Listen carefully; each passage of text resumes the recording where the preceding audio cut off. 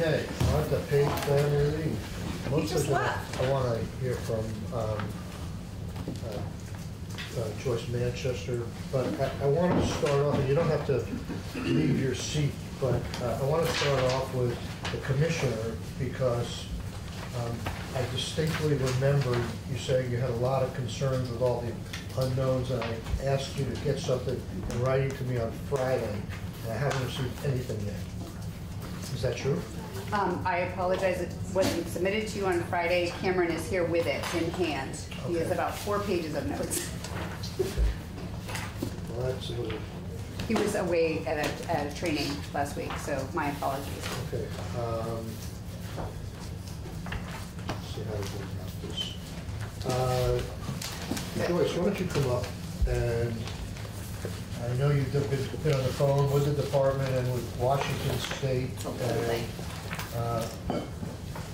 What I'm passing out here, don't read too much into this. There's some yellow stuff on here on some issues we talked about briefly that I asked Amy to put in here, but there's a lot of variables in this bill that we haven't discussed yet and are not changed in this draft yet. So the fact that there's things like who's covered or issues of length of time and percentage of pay, that they're not changed from the House bill does not mean that we have in any way decided those issues yet.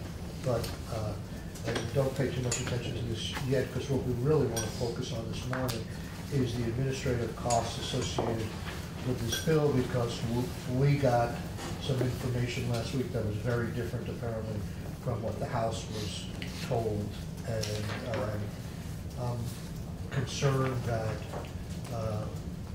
we're not necessarily approaching this from the size of this program and the projections of how many people are going to come on, and we may be designing a system that's far more elaborate than we need, at least in the short term. So tell us what you've learned since the last time we put together. Thank you. For the record, I'm Joyce Manchester from the Joint Fiscal Office, and I have a new fiscal note that I can share in just a moment with the committee, and this is based on the House-passed version. So this is the version that was passed in May of 2017. So it doesn't have any of the amendments in it. Mostly what it does is to update the IT costs for developing a system to handle the paid family leave system. So I'll give you just a little bit of background on why those IT costs have changed.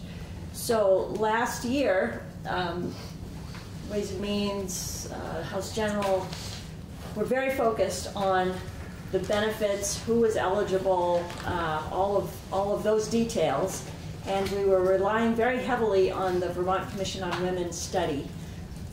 That study was done in the fall of 2016 and relied on the 3 states that then had an existing paid family leave system. So in those 3 states, there was also a system for short-term disability insurance, temporary disability insurance. So for the most part, they based their IT system on the existing IT system for temporary disability insurance. And therefore, we had an estimate of $2.5 million. Now, we knew at the time that Vermont didn't have a temporary disability insurance system, so we thought, naively, that we do have an unemployment insurance system, and surely we could build on that system in order to add this program. It was at the Department of Labor. It seemed like similar kinds of issues in collecting taxes and paying out benefits. Okay, so this March, I guess, April, we've talked more extensively with the Department of Labor and have learned that Vermont is part of a 3-state consortium that is developing the unemployment insurance IT system. It's called UI Modernization. And because we are part of this 3-state consortium that is fully federally funded, we don't have the opportunity to make changes to the IT system that's being developed. And that means no additions, no modifications, no changes. Joyce, can I ask, what are those 2 other states? Idaho and North Dakota? North Dakota. And yes. then also you referenced that the study that the Commission on Women did referenced. 3 programs. states. Yeah, what were those 3 states? So Rhode Island, California, and New Jersey. Okay. Yes, yes. Right, so we now know we should not count on building on top of the UI system. That's not going to work.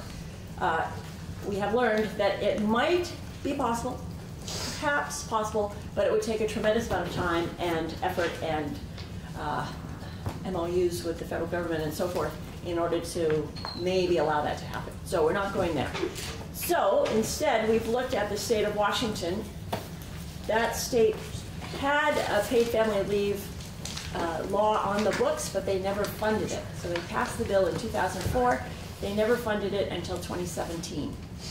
So in the summer of 2017, they started an implementation plan that would allow them to pay benefits starting in 2020. So we found a fiscal note, which is an amazing fiscal note, pages and pages. Their cost was about $80 million for setting up the system. It's not the 72. Well, so there are Went up different, from 72? there are different estimates. This fiscal note is very Massive. voluminous, yes. So the $80 million we've now learned covers all the costs of operating the system for the first 3 years, including the startup of the IT system. The IT system alone is $57 million. Right. So that made us very nervous, and we sort of told, well, we told the legislature that this was an issue, and we knew the 70 million or the whatever. We knew it was a big, big number. So we've since had conversations with Washington State paid family leave folks and the IT folks working for the paid family leave program. It turns out that the Washington State IT system is very sophisticated. It is meant to be an all-inclusive system for paid family leave, but it's essentially an integrated eligibility system that brings in lots of information from many different programs. And so it's much more complex than we probably need in Vermont. The Vermont Commission on Women study, updated for various tweaks in the Vermont paid family leave program, is estimating about 6,100 claims paid out and a deferral rate of about 15%. So that means a total of about 7,000 claims per year that would be received for evaluation. So we then went to the JFO IT consultant, Dan Smith, who's here, and we'll talk about his memo. But he has come up with an estimate of between 10 and 15 million in order to develop the IT system for Vermont.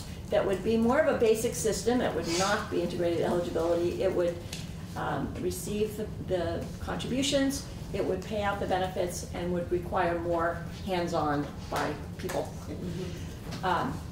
So the fiscal note that I can pass around is based on the House bill as passed in May of last year, but with this update for IT. So why don't I pass that around? We have plenty of copies. And maybe hand one to. So is the $2.5 million that you're using, is that an annual cost of admin? No, the $2.5 million was just the cost of developing the IT system. So that theoretically is going from 2.5 to 10 12.5. 12.5. 12.5, right. So the number that I've used for the fiscal note is the midpoint, 12.5 million. I've also learned that benefits for state employees are 50% of pay, not 30% of pay, so that makes a difference when you're hiring a number of people. So I've incorporated that in the estimate. And the bottom line is that I'm now showing a payroll tax rate of 0.18% of payroll. The last year's fiscal note was saying 0.141. Now, you should realize that under the 0.18% of payroll tax, the trust fund would be in deficit for the first 4 years. And that's because we have that big upfront cost of $12.5 million. And in the 5th year, the trust fund goes into the positive territory, and then it accumulates at sort of a faster than needed pace. So That's based upon the rate of 1.81, right? it's based on 0.18%. 0.18. Yes. So whatever we set that out, that could change. Absolutely. How Could fast you change get it whenever those. we. Absolutely. According to the bill, the Commissioner of Labor, I believe, makes a recommendation to the legislature about what the payroll tax rate should be. So I just want to be clear, not, we'll get into the alternatives here, but if we assume the number of 12.5 is correct, that's rolled into. Yes. But it's assumed that that's going to be paid up over several years, and you just decided how many years, and then you back into the rate that way? So what I did was assume that 2/3 of the 12.5 million would have to be paid in the first year, and 1/3 would be paid in the second year. And remember that under the House-passed bill, there's a year of development of the system, Right? then taxes start in the second year, Okay. and benefits start in October of the third year. Okay. So I've put all of that into the spreadsheet that sets out the personnel costs, the rent of the space, the furnishings, the IT, all of that is rolled into this spreadsheet.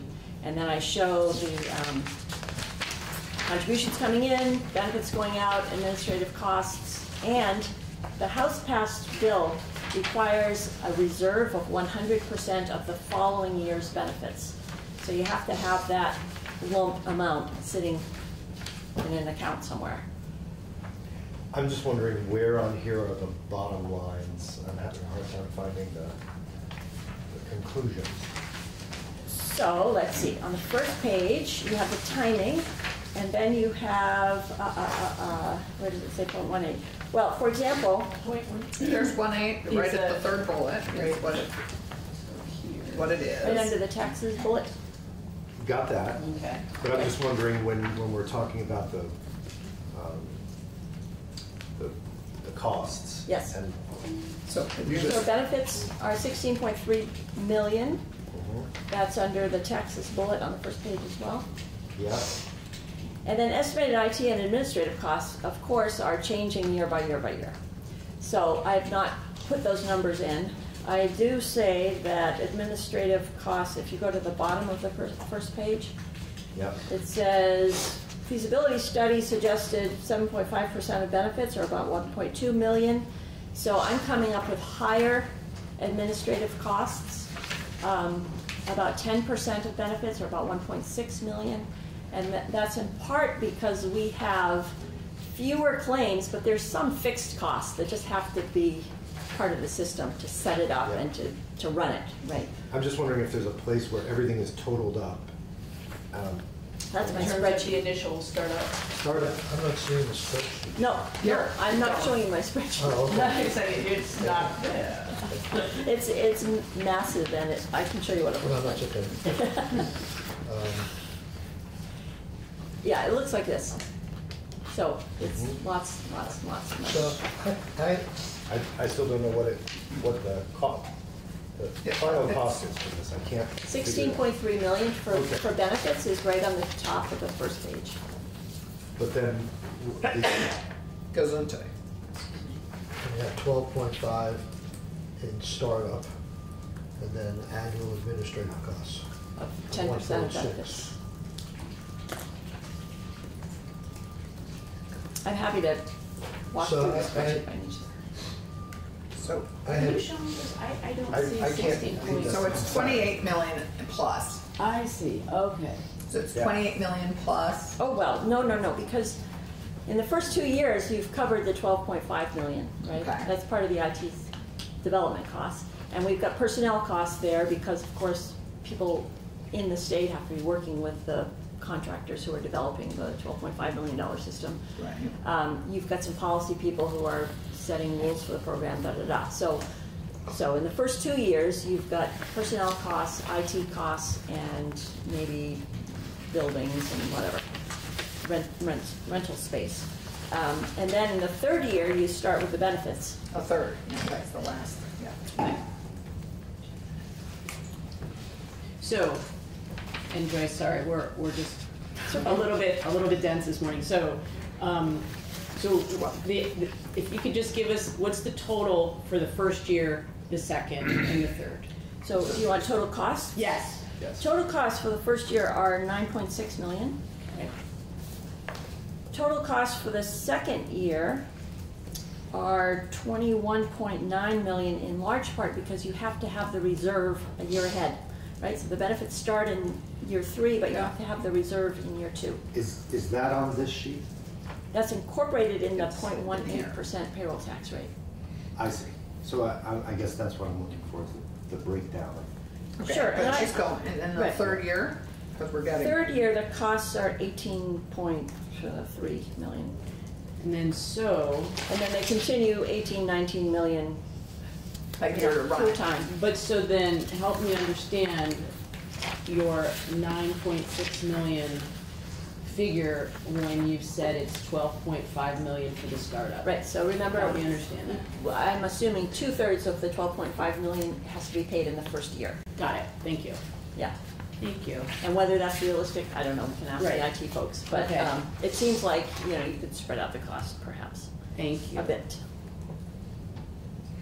So, You got that? and So the those are running the- costs, you're guesstimating are around 18. 12 million. No. 18. I mean, 18 is 19 what- per year. 18 running up to 19, Right, right. that's what I thought. Yeah. That's what I Okay. actually wrote down, 18. Right, and payroll Okay. tax revenue is coming in at something like 21, 22. So under the House bill, Yeah. the 0.18% is applied to all wages up to $150,000. And we've looked at the growth rate of wages up to $150,000 in the state, and it looks not very good, as you would expect, given the greater income inequality, wage inequality over time. So it's only growing at about 1.2% per year.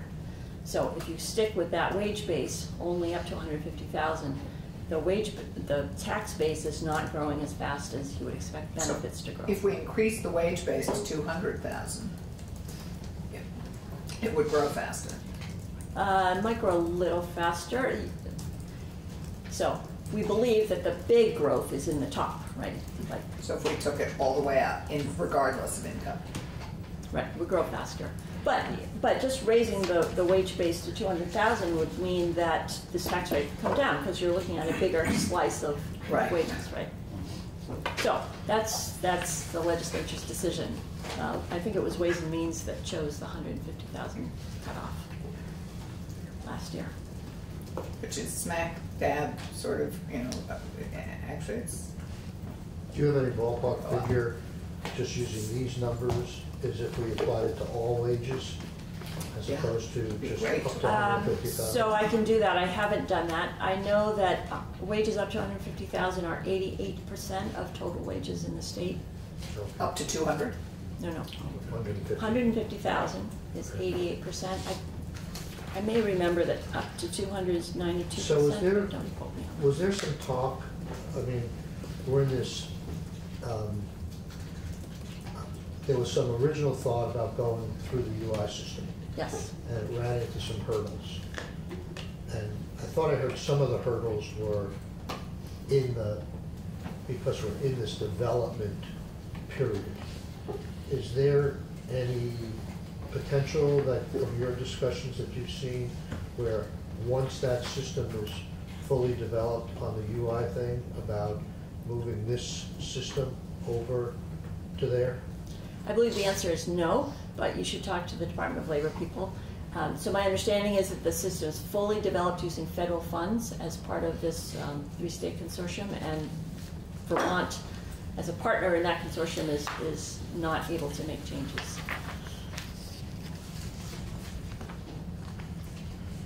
But you should ask DOL people. Okay, so, all right, well, we will ask. Yes, and So please. I'm looking at, if we paid in state dollars, and we just did an add-on or something like that, it seems kind of bureaucratic to not take advantage of that, and to say, it doesn't sound like a can-do attitude, it sounds like a can't-do attitude.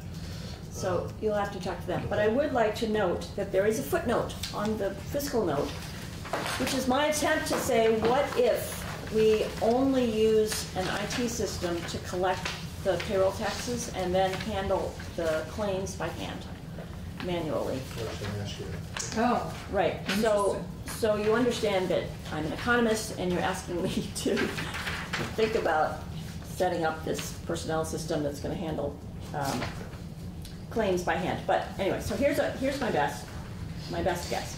So I'm assuming that a fully manual system would require 10 more people. So the current system has 7 people who handle claims as they're coming in the door. oh, The current system? UI, I'm sorry, the system here. That you're talking about, Yes. okay? but, House passed. sorry, which clients? Is there different UI clients? No. 7 people. Paid Which family client? leave. 10 additional or a total of 10? Additional, 10 Okay. additional people. Okay. So 17? 17 claims handlers, Okay. yes. So in that case, I'm going back to 2.5 million because we had a conversation with the tax department and Dan Smith, our IT consultant. And the thought was that as a rough ballpark estimate, who knows if this is actually gonna hold up, but that they could collect the payroll tax for about 2.5 million, or set up a system that could collect the payroll tax for about 2.5 million.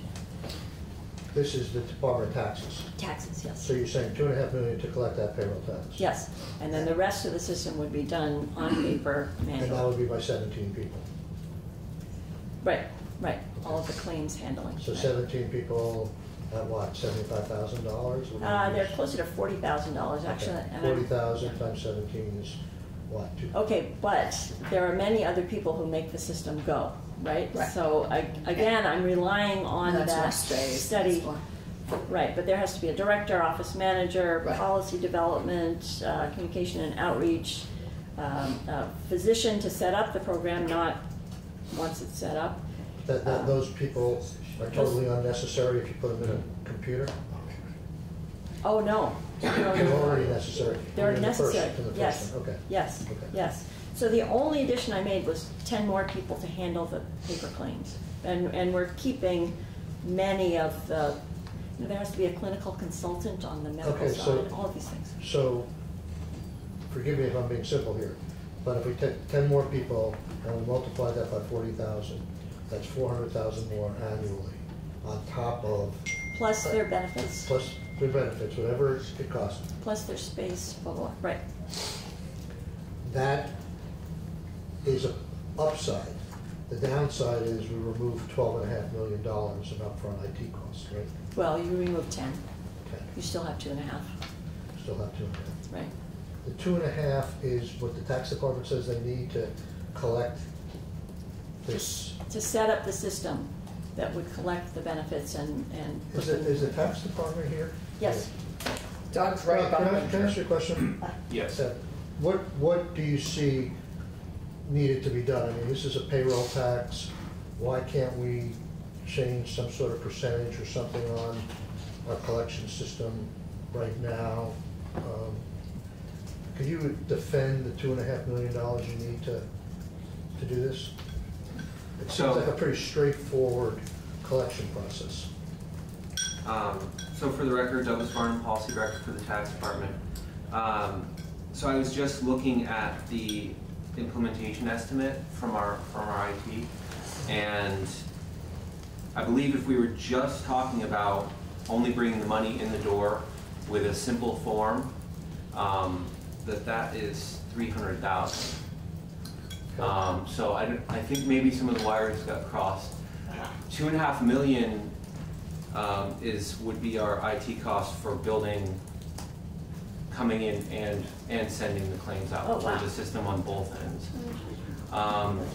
So Now, that would be writing the checks and paying the benefits as well? that's what I'm looking at from my my systems project manager. He Well, says, So Craig Polio or Yes. someone else? Craig? Yeah. Okay, I may have misunderstood, is that So- right? So yes, the answer to your direct question is just collecting that money. For Uh-huh. most Okay. simple, not many fields, if it's just pulling in money, we can put those simpler taxes in for about $250,000. Okay. And that doesn't include ongoing. I haven't asked what we need for ongoing. But most of our miscellaneous taxes, we only need one or two people at most. So it's 300,000 for that, and I guess somebody, this wires got crossed and someone thinks it's 2.5 million when you include the payout as well. I'm wondering what's left for the 17 people to be doing. No, right, so that's my mistake, because I thought I understood that the 2.5 million was only collecting, right? So that 10 more people would handle the paper copies. So if they're saying 2.5 million, then I can just, I think I can just replace the 12.5 million with 2.5 million, which would be Yeah, I'm looking, amazing. I just want, I don't know that that's a formal quote from the vendor, because a Right. significant portion of that cost would be from the vendor.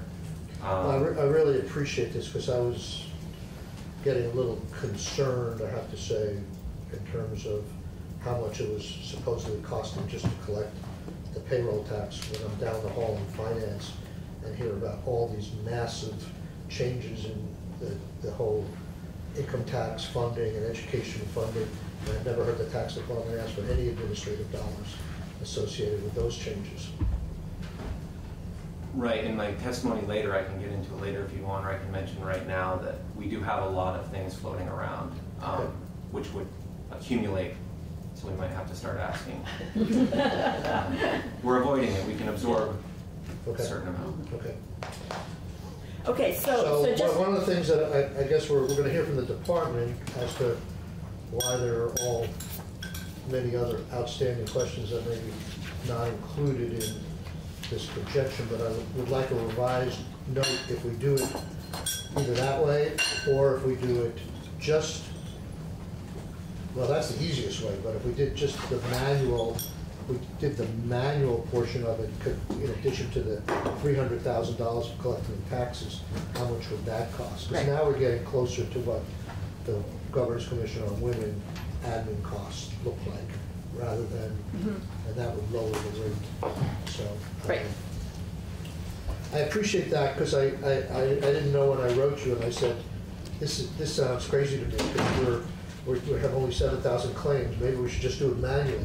We had the same problem with the short-term rental bill. People are coming up with these incredible cost estimates, and everybody on the committee volunteered to do the work because it seems so simple. It's our perfect off-session work, finally, earn income off-session. So you took my note to heart and actually tried to look at the manual thing. And that manual thing, I realize manual is not the way to go in the long term. That's why I'm interested in exploring whether in the future there's some way we can bring in a more sophisticated system. But starting out, it seems to me that where there's a will, there's a way to get the administrative costs down. Yes. So Joyce, the people, where do I start? I guess my first question is, did Dan, I assume all IT people were communicating together, that the Agency of Digital Services was working with you as well, because they have resources to bring to bear. They've helped us solve some IT issues on our one-stop portal that we're working on, and they're going to be putting resources to bear so we don't have to actually ask for an appropriation on that. So I'm just curious, how well coordinated is tax, IT with Dan, with John Quinscrab? right, so we've not talked to John Quinscrab, is that correct? No, and Dan Smith with the Joint Fiscal Office. I did not talk to John because I'm pretty well aware of what his resource capabilities are. I've been speaking with them for other projects, so I don't think that's an issue. I have talked to the tax department. I've been talking with the Department of Labor, been familiar with the Washington State and Washington, D.C. estimates. So I feel I'm reasonably comfortable knowing the background. Good. It's just that we're, as you know, trying to move away from a fragmented IT system to a coordinated, integrated. Everybody make sure everybody has clear on the resources we have and try and keep it. Okay, great. Go ahead, sorry, Alice. No, and so, Joyce, because the people are going to cost, just under $1 million is my rough guesstimate. I mean, because you have a bunch of people who are not going to be paid $40,000. They're going to be more than some, but paid more, obviously. So your guess at $2.5 million total, if you include the tax piece and some other stuff and space, isn't so far off. Right, so if I use 2.5 rather than 12.5, it's definitely going to bring that Oh. 0.18 down. Yeah. Yeah. But if we take it to all wage earners, which I actually wouldn't be opposed to, because my guess is there'll be less utilization in the higher brackets, and it would make sense for everyone to keep paying in. It's a benefit for everybody. Why put the burden also on lower wage workers? Well, you keep in mind, you are taxing high wage earners up to 150,000. You're not letting them off the hook. I just said though, but for everyone, I think it should, you know, But Yeah, but there they'll- comes a point where you're, even at this low rate, where you're paying so much in taxes and the benefits not that great. So, I mean, a lot of the payroll taxes we have do have caps on them. Social Security. Medicare, Social Security. right, but even if we took it up to 200,000, it would improve things, it would lower the rate. So I believe that, The rate is the least of our problems. No, I realize that. Well, The if rate we're- is, I if know, we're still I agree. considering eligibility and other things, then. Right, Yeah, right. and I would But the argue rate is that very for low people at with this kids and, yeah, We're talking about a penny and a half on a minimum wage worker per hour. but you're also talking about who can take advantage of it, So, have benefit. one of the things you'll see in here, just, I don't know if you've seen some of the talking points in this draft, is we've tried to make the administration of this thing even simpler Right. by making eligibility tie into the same as for UI, and making benefits a percentage of the UI benefit check. So, you know, I don't know whether when we get more information from the tax department, whether they're $2.5 million, how sophisticated the vendor looked at it, but we're trying to find ways of making it information that's already available, just be a simple math calculation at that point. So, using existing information. So, I mean, I was looking at the admin saying, okay, we need a system to collect the money, we need a system to pay it out, and then we need a system to whereby somebody receives the application, and very simply, we're told this is the case for, on the federal level, and I guess also on the state level for unpaid leave, is, you know, you gotta like bring in a doctor's note, and you say, I need 4 weeks, and that's pretty much the end of it in terms of, we'll hear from the department, I'm sure they'll have other, you know, problems, but I think for the vast majority of people, you come in with the doctor's note, or you come in with a statement that I'm pregnant, and I'm having a baby, and I want 4 weeks off, and then they look and see that it's a universal program, people have paid in, they're eligible, and we look at, calculate their benefits, and then checks get issued. So it's not an overly complicated, and even if we find some complications, I think we can find a way to get to yes and figure out, not let the complications drive the other 99% of the situation here. Thank you, and I assume we'll await a new fiscal note. right.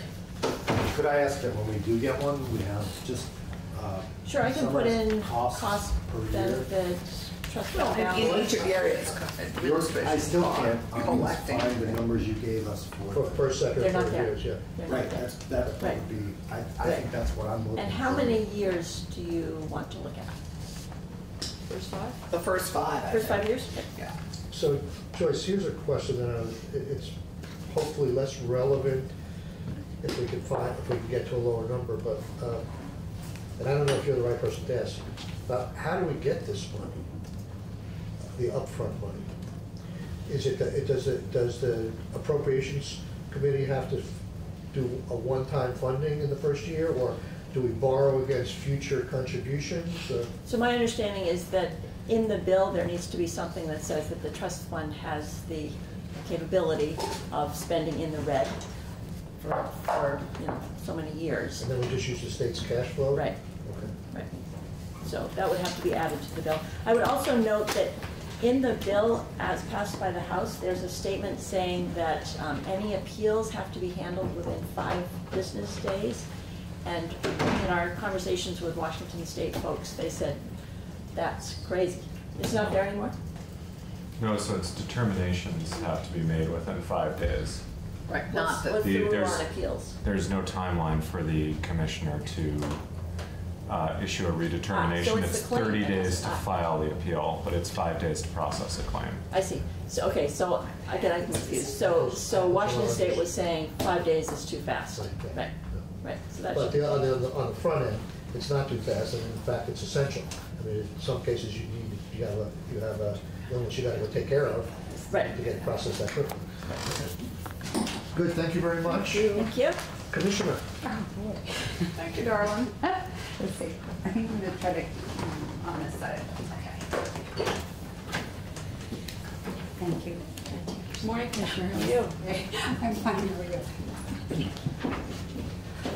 For the record, Lindsay Curley, Commissioner of Labor. Thank you for being here. Thank you. And I have some notes, but we've talked about a lot of it. So, I think our big concern was tacking this onto the UI system, and I appreciate your comments about the can-do versus the can't-do attitude. And, when you've worked in it and see all the intricacies of the UI system, it's not that we don't want to do it, we just understand that it doesn't make sense, and even Washington confirmed that. I'm hearing different numbers going around. I'm anxious because I'm not sure where we really landed. Okay. And okay, go ahead. So let me help by Okay. asking some questions. So on the can and cannot do attitude, one of the questions I have, I think, eventually down the road, I mean, maybe we found a solution where we found the right fit for a computerized system already, but if we did and we needed to ultimately tap into the UI program, is there something in your contract or something that says you can't have I'm thinking like of a famous pizzeria in New Haven that has an annex off on the side where they get some overflow. Can we just have another piece that can borrow on that doesn't affect the other states down the road once you're up? A module code. Different module? Yeah. I don't know the answer to that, to be honest with you, and I think that if Cameron has the opportunity to speak, I think last time I was here, we talked about sort of eligibility looking a lot like the UI eligibility and whatnot, and I guess it's worth a conversation. I just don't. You have an answer right now to that question? Yeah. Okay. I turn to you. Answer, anything's possible, right? Yes, ma'am. Cameron Wood, Unemployment Insurance Director for the Vermont Department of Labor. The concern with tacking it onto our unemployment insurance system is really at the federal level. So, U.S. Department of Labor funds the administration of unemployment insurance across the country, including the IT costs. The U.S. Department of Labor, we're in a situation where the majority of states have aging mainframe computer systems. The U.S. Department of Labor is not interested in funding the modernization of each of those states individually. The vast majority of the unemployment insurance program is covered by federal law. There's state-specific provisions. So the U.S. Department of Labor is really pushing for states to join together to co-develop UI systems in order to drive down the cost of maintenance.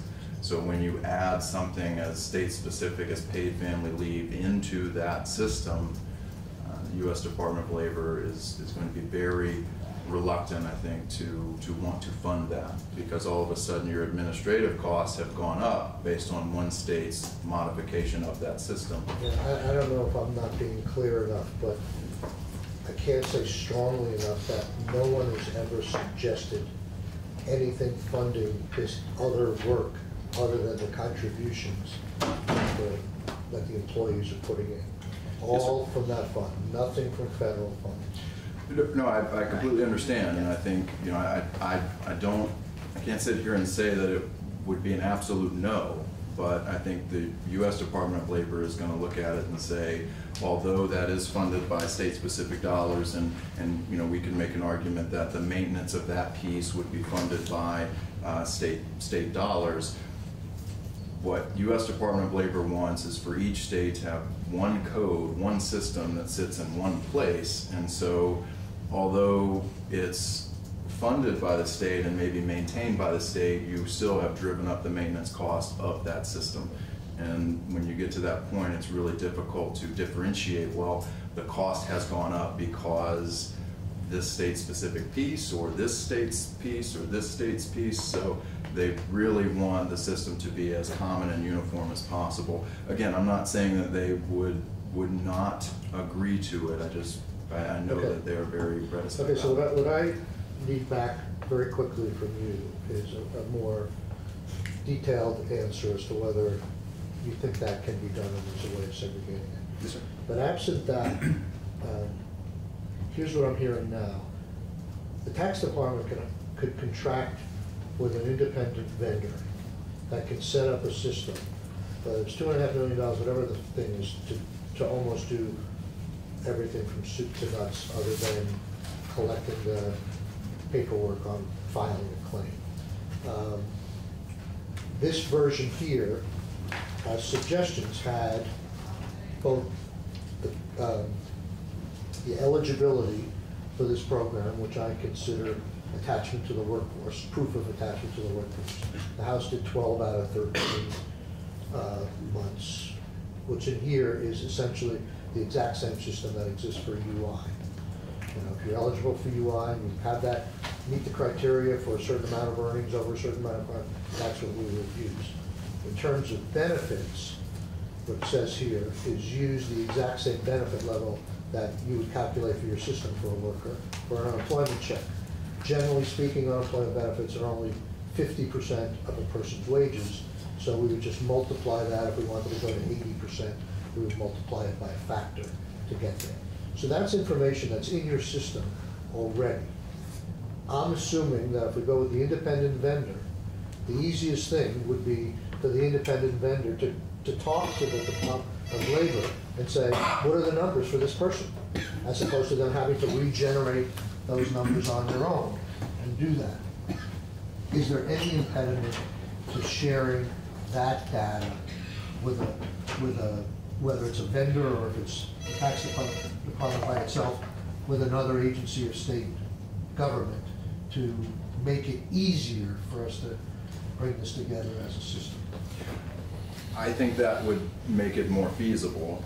I will be completely honest, I'm not an expert in IT systems, but I think if you're going to have the eligibility determinations be the same, I think it would make building a system easier because you would be able to leverage what's there in our UI system when it's developed, but that would not address the employer side.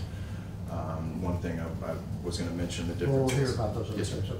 So in addition to the long term about being part of your mainframe or whatever it is, I'm also asking the question right now, and let me bring it down to the granular. If Erin came in and applied for maternity leave benefits, and the vendor there says, I want to know whether Erin has had a long enough work history or not, and I also want to know what I should pay Erin for her weekly check. Is there going to be any problem, and we're going to base it based upon what's already in the system for UI, is there any problem with you giving that information over to the vendor so they can cut the check and process the claim? Can you get back to us on that? I don't think there would be a problem. There would be a cost associated to it, Sure. But it's far less of a cost than if they had to redevelop it on their own. So all the data is already in your system. So I would want to go back and talk to our IT staff about this who are more familiar with the system that we're developing. I think what you're describing would be more feasible, and it wouldn't be having to build an entire new benefits portion of the system on its own. Okay. I think the questions I would have is would we run those through the UI system and calculate a cost estimate per calculation that we do, or would it be somehow would we be able to just take the code that's there and provide it if it's the same type of eligibility calculation? Okay. I wouldn't think it's. I understand that you don't have the information right now, but I wouldn't think it would be a long-term project to get us the answer to that. Sure. No, I'm happy to go back today and try and have some brief discussion. So, may I just ask a question for, you're developing this system, Cameron, that's going to take 3 years, right? The UI project, it's a 3-state, 3-year project. If at the end of that 3 years, I guess I interpreted your question as being, at the end of the 3 years, if we attach this as a state program onto the final work, would that be different? Do you think the feds would view that differently? Because then it would be a state-run, state-administered program that you were, attaching on, but after all that work and after all that initial focus and goal on solely UI was. So I think it depends on how, and ultimately, if the General Assembly passes a paid family leave bill, I think it would depend on how it's structured. So I think it's be potentially more feasible if you're having the benefit eligibility be the same type of eligibility determination. So we'd still have to keep the UI instead of the 6 months. Because I think USDOL is going to be concerned if you go into the UI code and you within that start coding state-specific modifications for a state-specific program. That I know they're going to be extremely reluctant to want to go down that road. But if you have a eligibility determination process that is the same, then it's more of a question of, okay, are we simply going to pay to run these through the system and get a benefit amount out that you can then ship to someone else and just say, pay this. I think that is much more simplified. My concern though would be on the employer side as well, though, because that is, at least as the bill was currently written coming out of the House, much different than how we administer the employer side in UI. Oh, so we still have some work to make that consistent. I'm a little. What are the concerns on the employer side? What does the employer have to do other than withhold the contribution rate? The way we administer unemployment insurance, so you're familiar, it's on the taxable wage base, it's based on an experience rating, right. So it's just the calculation of it is different, and we would have to build that capacity into the employer side of our UI system. So again, I know USDOL would be reluctant to do that, but if you have a benefits system that is similar, now you're only talking about having to build a new tax system to administer this program. Your costs would go down.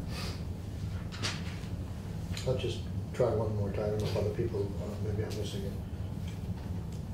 What's the concern from the employer doesn't have to do anything different with the Department of Labor as far as I can see, do they?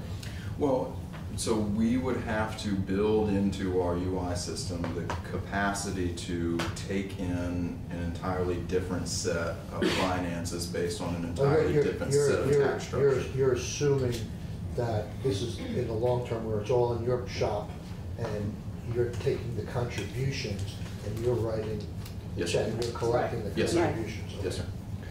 Which the long term is the hope.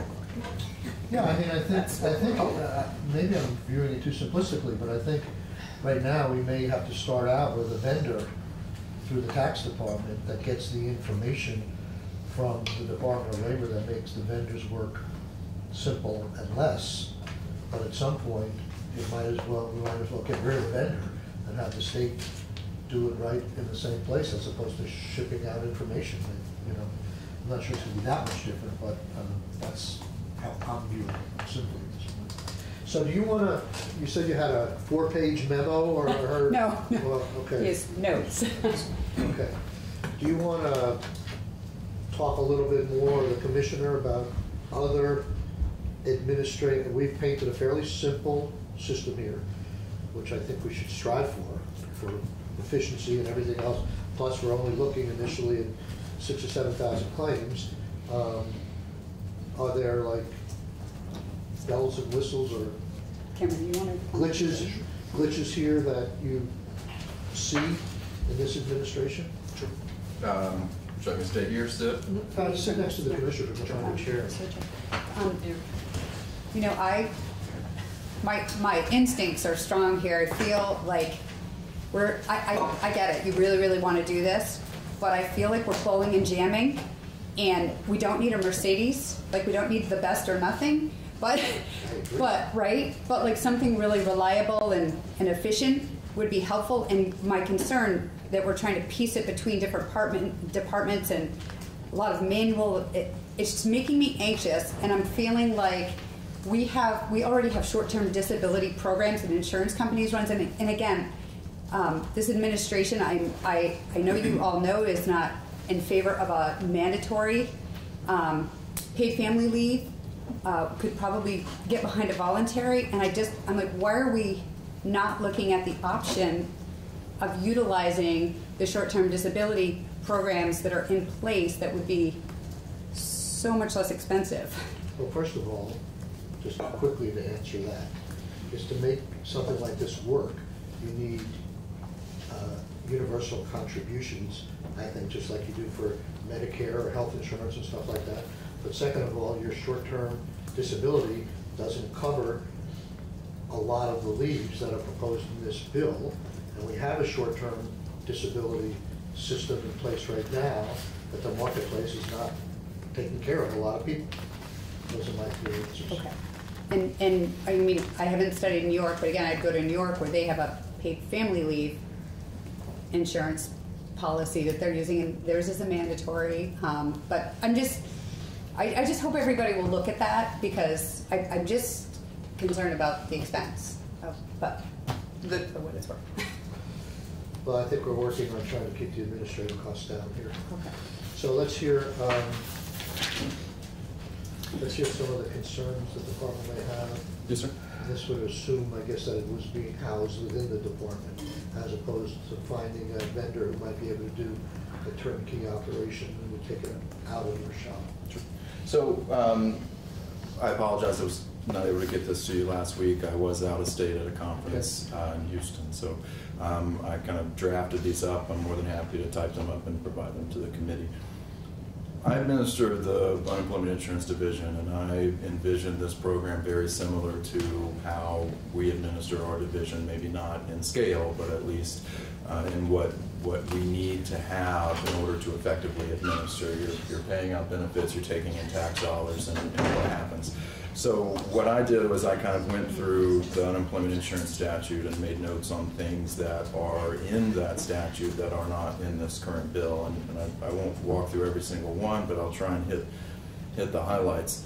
You know, I think I did this based on the House Pass version, which you know, I know you've been speaking this morning about changing the eligibility determination, but there is still the piece on the employer side. So, you know, we, as I mentioned earlier, the difference in what you're asking us to collect in the UI system versus what was passed in the House. The House version was based on employment in 12 out of 13 months, and it wasn't based on a monetary eligibility determination. So, one thing that's not in this bill, anything as it relates to confidentiality of the information provided by these individuals and what we're allowed to share and who we're allowed to share it to. There are very specific provisions in the unemployment insurance statute about both confidentiality of claimant information that we receive and employer information, and what we're allowed to share that information with and who we're allowed to share that information with.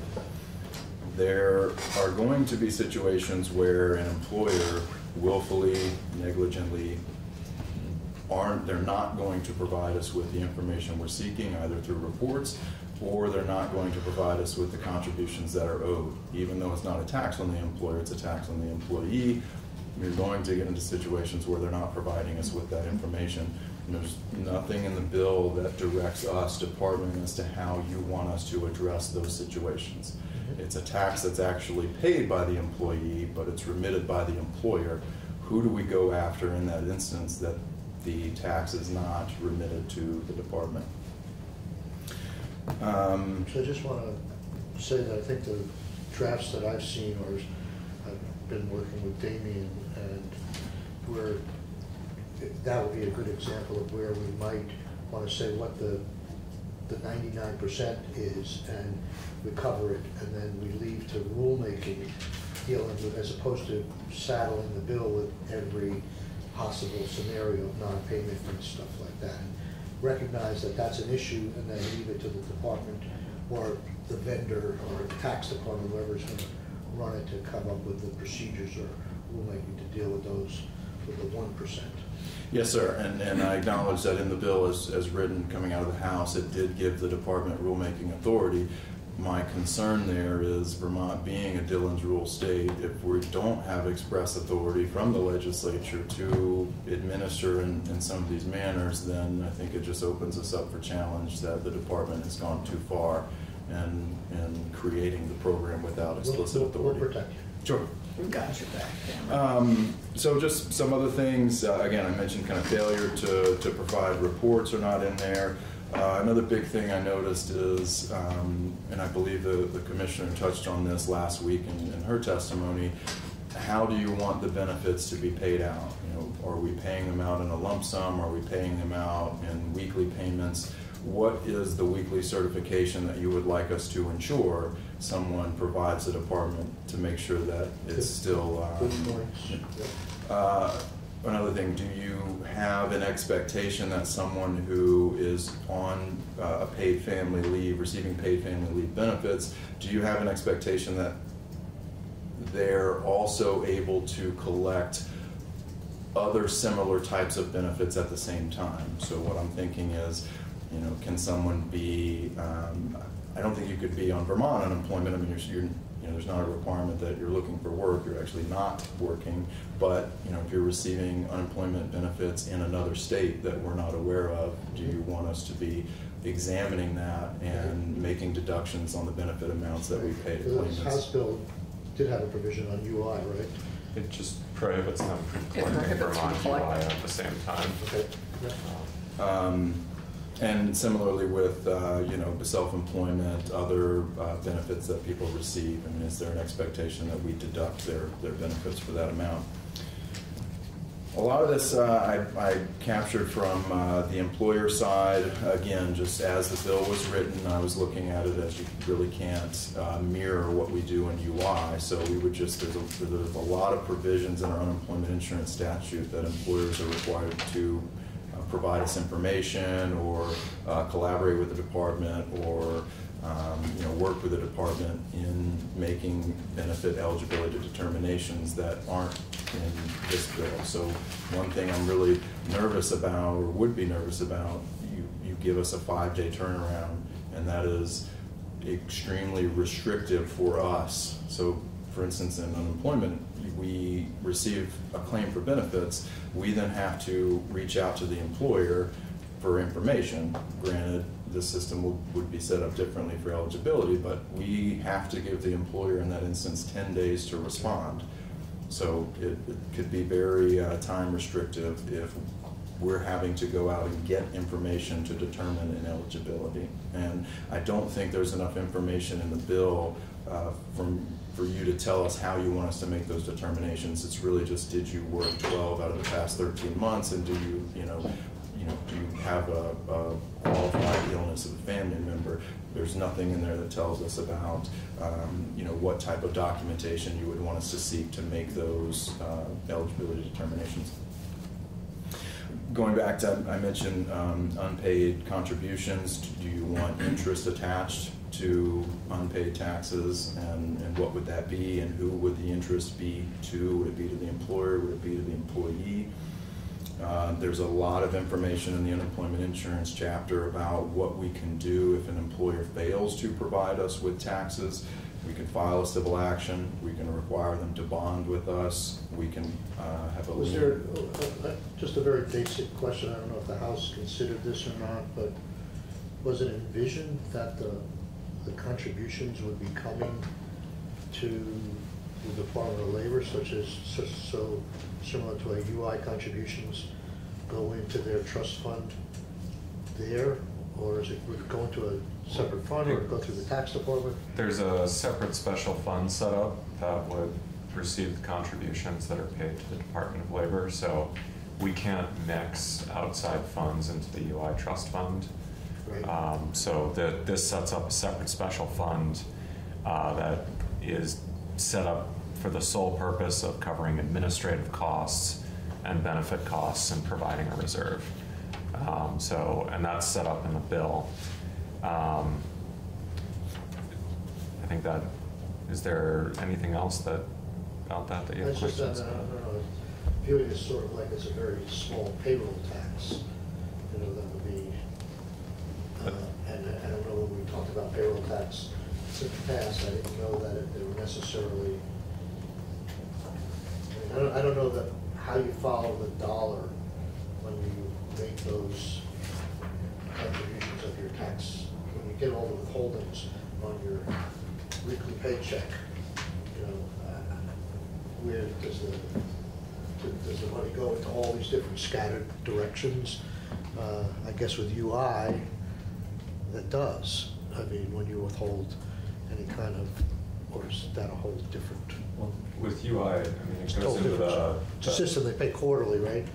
Yeah, I was thinking Yeah. like a payroll tax that comes off your, instead of you being in the state income bracket of 3.3% of income tax, you have a 0.14 added on to every single payment. So it would be collected by the tax department, and then they would somehow do the accounting and send it off. I didn't see a separate check going off to this fund, but I don't know if that was talked Well, about. I mean, the fund just holds the dollars that are coming in. It's a state account. So the special funds, I mean, we set these up for all sorts of So it wouldn't have programs. to be a separate check going out to this?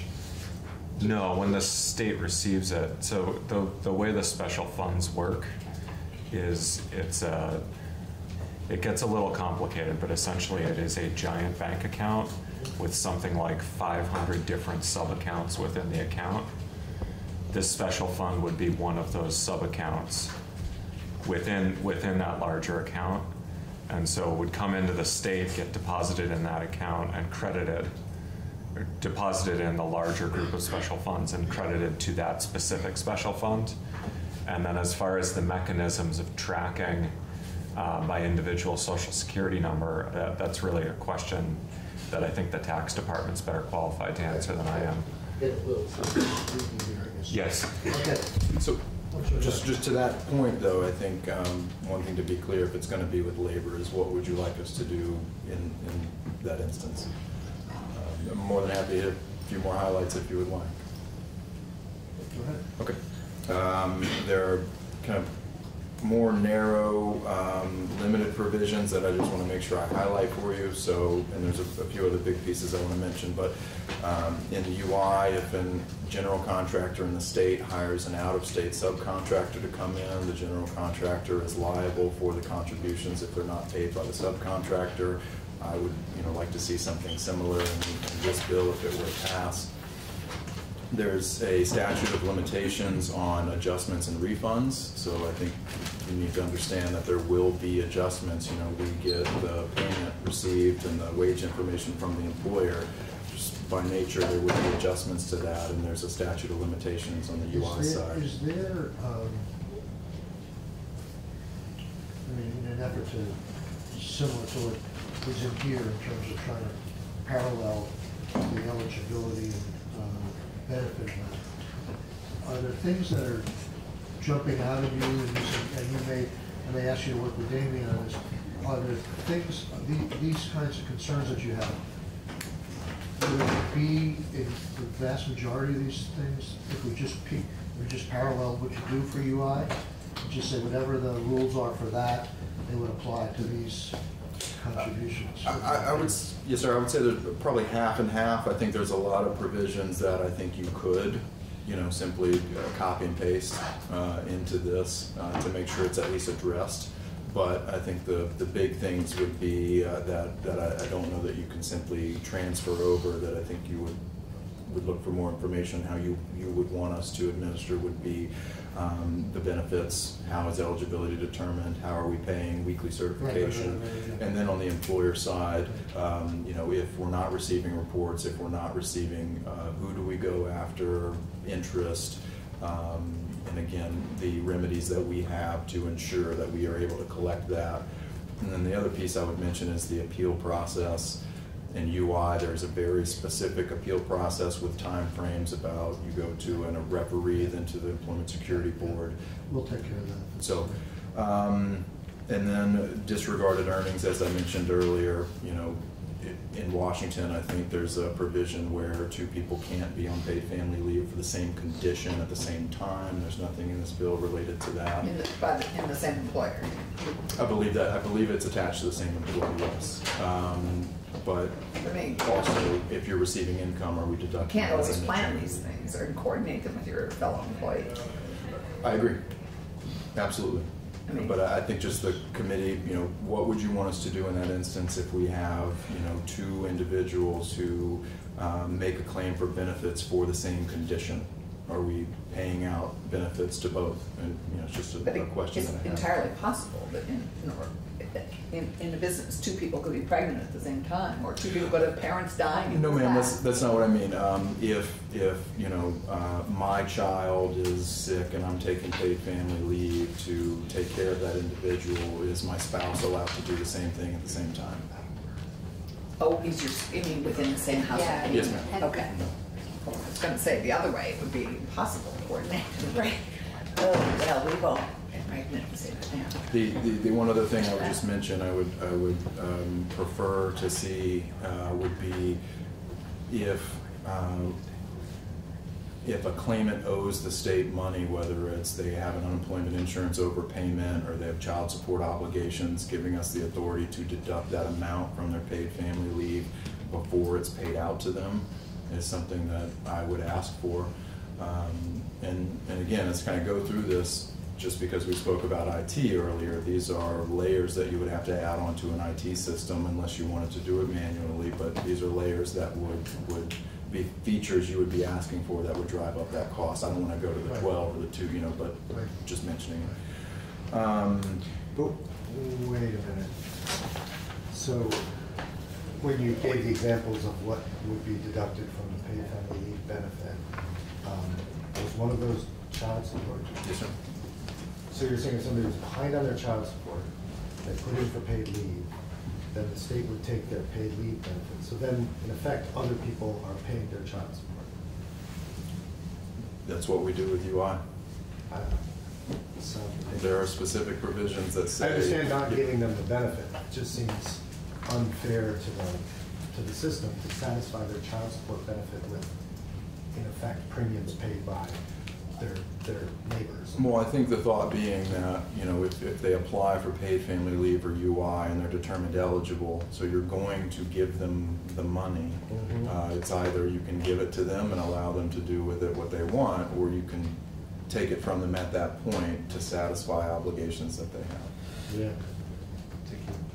Understood, it just philosophical. That's all very helpful. Appreciate that. Can you put the stuff in writing? That'd be Yes, sir. great. Okay. Doug, could you come on up? Thank you. And, you know, one of the good things for the committee to know is that if this bill gets out of here, it has to go to finance. Oh, yeah. So some of these weedy things we're talking about, payroll collections, you could punt on that and let us deal with that in the finance committee.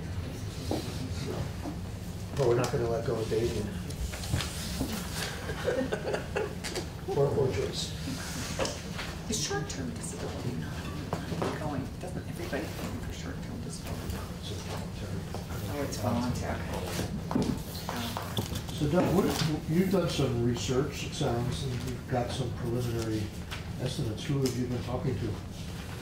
So the preliminary estimates come from discussions, like initial discussions with our vendor, and You say our vendor, just for my Sorry. education. That's, Do you have one vendor that you use for almost everything, or do you have multiple vendors? correct. So well, we have a primary vendor. So 5 years ago, we got a contract for creating an integrated tax system at the tax department to do 29 of our tax types. So the vast majority of our work, over 90% of our work, goes through this system called GenTax. And it's used in 20 other states.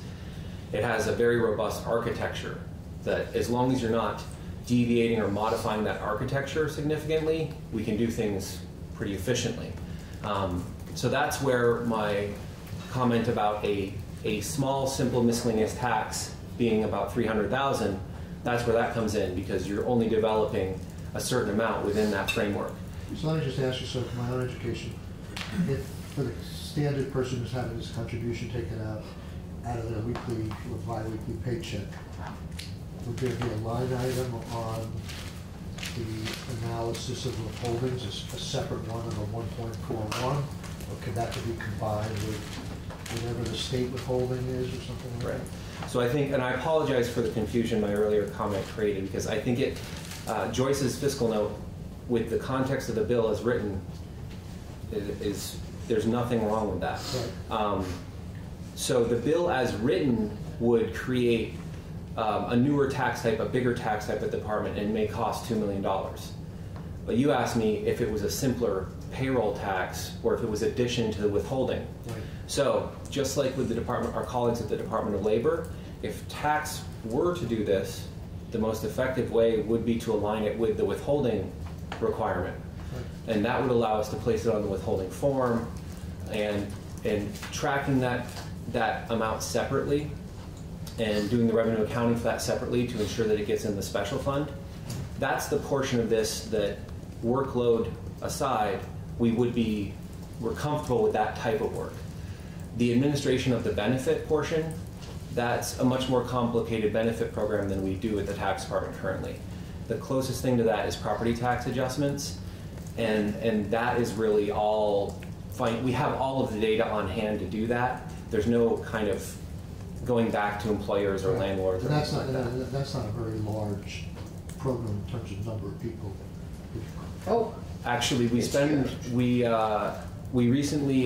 been compiling our administrative costs, our return on investment, Right. and we definitely spend over $500,000 a year administering property tax adjustment claims. Okay. Mostly because of the volume. Between those and homestead declarations, we spend $1 million a year in ongoing costs. So, if you were to work with Damien and Joyce soon, is this vendor pretty responsive to you? Could we get we're talking about $2.5 million to do perhaps soup to nuts. No, I'm not talking about maybe I am talking about the filing of the claim with the doctor's notes or something like that, but outside that, I'm just talking about, once you know what the amount of the checks are, issuing the checks, getting the information from DOL to find out whether the person's eligible and how much I guess I'm asking, how soon can you get back to us with a ballpark figure on that? I can, as soon as I'm done here, I can go back and ask for a formal quote from the vendor and ask them for an exact timeline. I can't compel them, but I do know in other states they've been very interested in providing information to the legislature when requested. So I think that at this point we haven't asked them for a formal quote. So work with Joyce and Damien to make sure you ask the right questions, because there may be variations on what we're asking the vendor to do. Still might want to do some other stuff. Right. And for more context, the quote to collect cannabis tax was, I believe, $2.5 million, $3 million, somewhere in that range. And because it created a new structure, because it created new issues, there's a big difference between piggybacking on an existing tax type and the 300,000 versus 2.5 million. Right. So, as I said, the department. But at the moment, this is piggybacking. This is piggybacking onto withholding. Well, we're assuming that we can do that. Not as it's written. Oh, well, yeah, I know that. Right. I'm just, apologies. But your idea, I'm actually pretty up to this. But the piggybacking is onto withholding, right, instead of UI. It's your idea. Well, by the way, right? I've gotten information that I've read I think I read your memo on short-term rental, and we went through that whole thing. Yes, we did. The tax department has stepped up and said they have found a way to do it a lot cheaper. Thank you, tax department. Or with no cost. That's the best news we've heard this morning. Just for the record, that was the direction I thought we should But everybody except me voted for the $130. So, It's good to hear. yes, I think, and that's a very different situation than this one. I know, but we're just celebrating that moment for the moment Yes, before we get into. celebrate your good ones. Right. Yes, so thank you for recognizing that. I think there are a couple more other things I'd like to mention on this topic. Please. So as I mentioned, we're a bit concerned at the tax department, not with our technology or the price tag for the developers to modify our systems, but with our ability just to keep up with the potential changes this year. That's primarily coming from personal income tax, which although it's not a certainty that we will require system changes, an absolute certainty, I think it's there's been a strong will expressed on many sides that something will happen this year and that it would likely require some system changes. We need to ensure, with over 300,000 people filing personal income taxes, we need to make sure that those changes are done correctly. And there's also education finance is still in scope as far as active discussions and potential changes. So if anything happened with property tax adjustment claims, homestead declarations, between that and personal income, that's $2 million of our ongoing costs, our operational staff, and it's a big portion of our work. So with those things being in play, those are the big ones. And then, I had that email pulled up.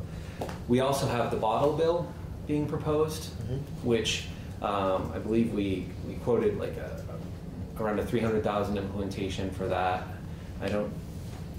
And this is all under with the vendor gen tax? Yes. Wow. Did the version we passed have any money for you in that change? No, but it requires it. So it did not have implementation costs outlined. It had the ongoing staff of one FTE identified, but it didn't quantify the implementation costs at that time. We hadn't gotten a quote at the time that it was passed. There's also changes with jet fuel and the revenue allocation with those related to local option taxes that are being considered. And that's an area where if we get that wrong, we're violating FAA regulations. Okay, so we can sort of stop there because So you got lots of changes coming down the pike. Being on finance, I'm a big believer in seeing the complexity of the changes we're looking at. And I was wondering, I asked you how you're doing that without any money. But anyhow, so we don't have to go through the whole. Okay. No, but it helps us appreciate all the changes coming at you. Right. Anything else?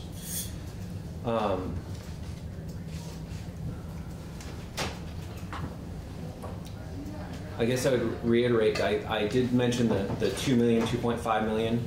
That's based on historical numbers, and that could go up. And for more context, our contract value for all 29 tax types implementation was $29 million. That's balancing tiny miscellaneous tax types with personal income and property tax adjustment. So I think it's highly doubtful that we would hit that $12 million range, just based on how they priced things for us in the past, but we do have to get the number from them. So It's interesting that you did the whole kit and caboodle of the 29 million, and Washington State needs how much for just paid family leave? 52. Okay, so But they're doing it for several years too. True. Yeah, I mean, it's not just apples to apples there. Damien, I just want to do a quick walkthrough here of the bill you have in front of you. Maybe 5 or 10 minutes, and we'll take a break. Let's not ask too many questions. I want to re-emphasize that this is not meant to be in any way decision-making on many of the outstanding issues we have.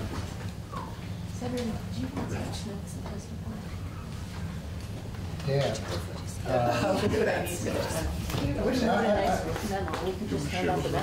Yeah, let's do that. I mean, I think we've got the gist of the issues here. We may need to have you back. Okay, thank you. Shall we hand out the memo? Sure. Okay. This is a memo from Dan, and when we get back to this, we may have to Raising some step good up. questions. Yeah. All right. Thank you, committee. Oh, thanks.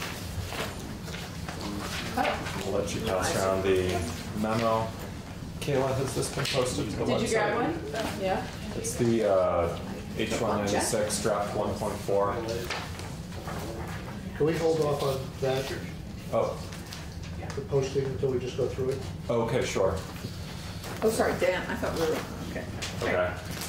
So what you see in front of you is a draft that I've been putting together here. It's got a number of alternatives for different ways to Oh wait, we don't have that. Yeah, you do. It was Should. at your desk when you arrived. Oh. Yeah, if you need a copy. It should be there. It's got yellow on the bottom on the front. Oh, thank you. I needed this. This is great.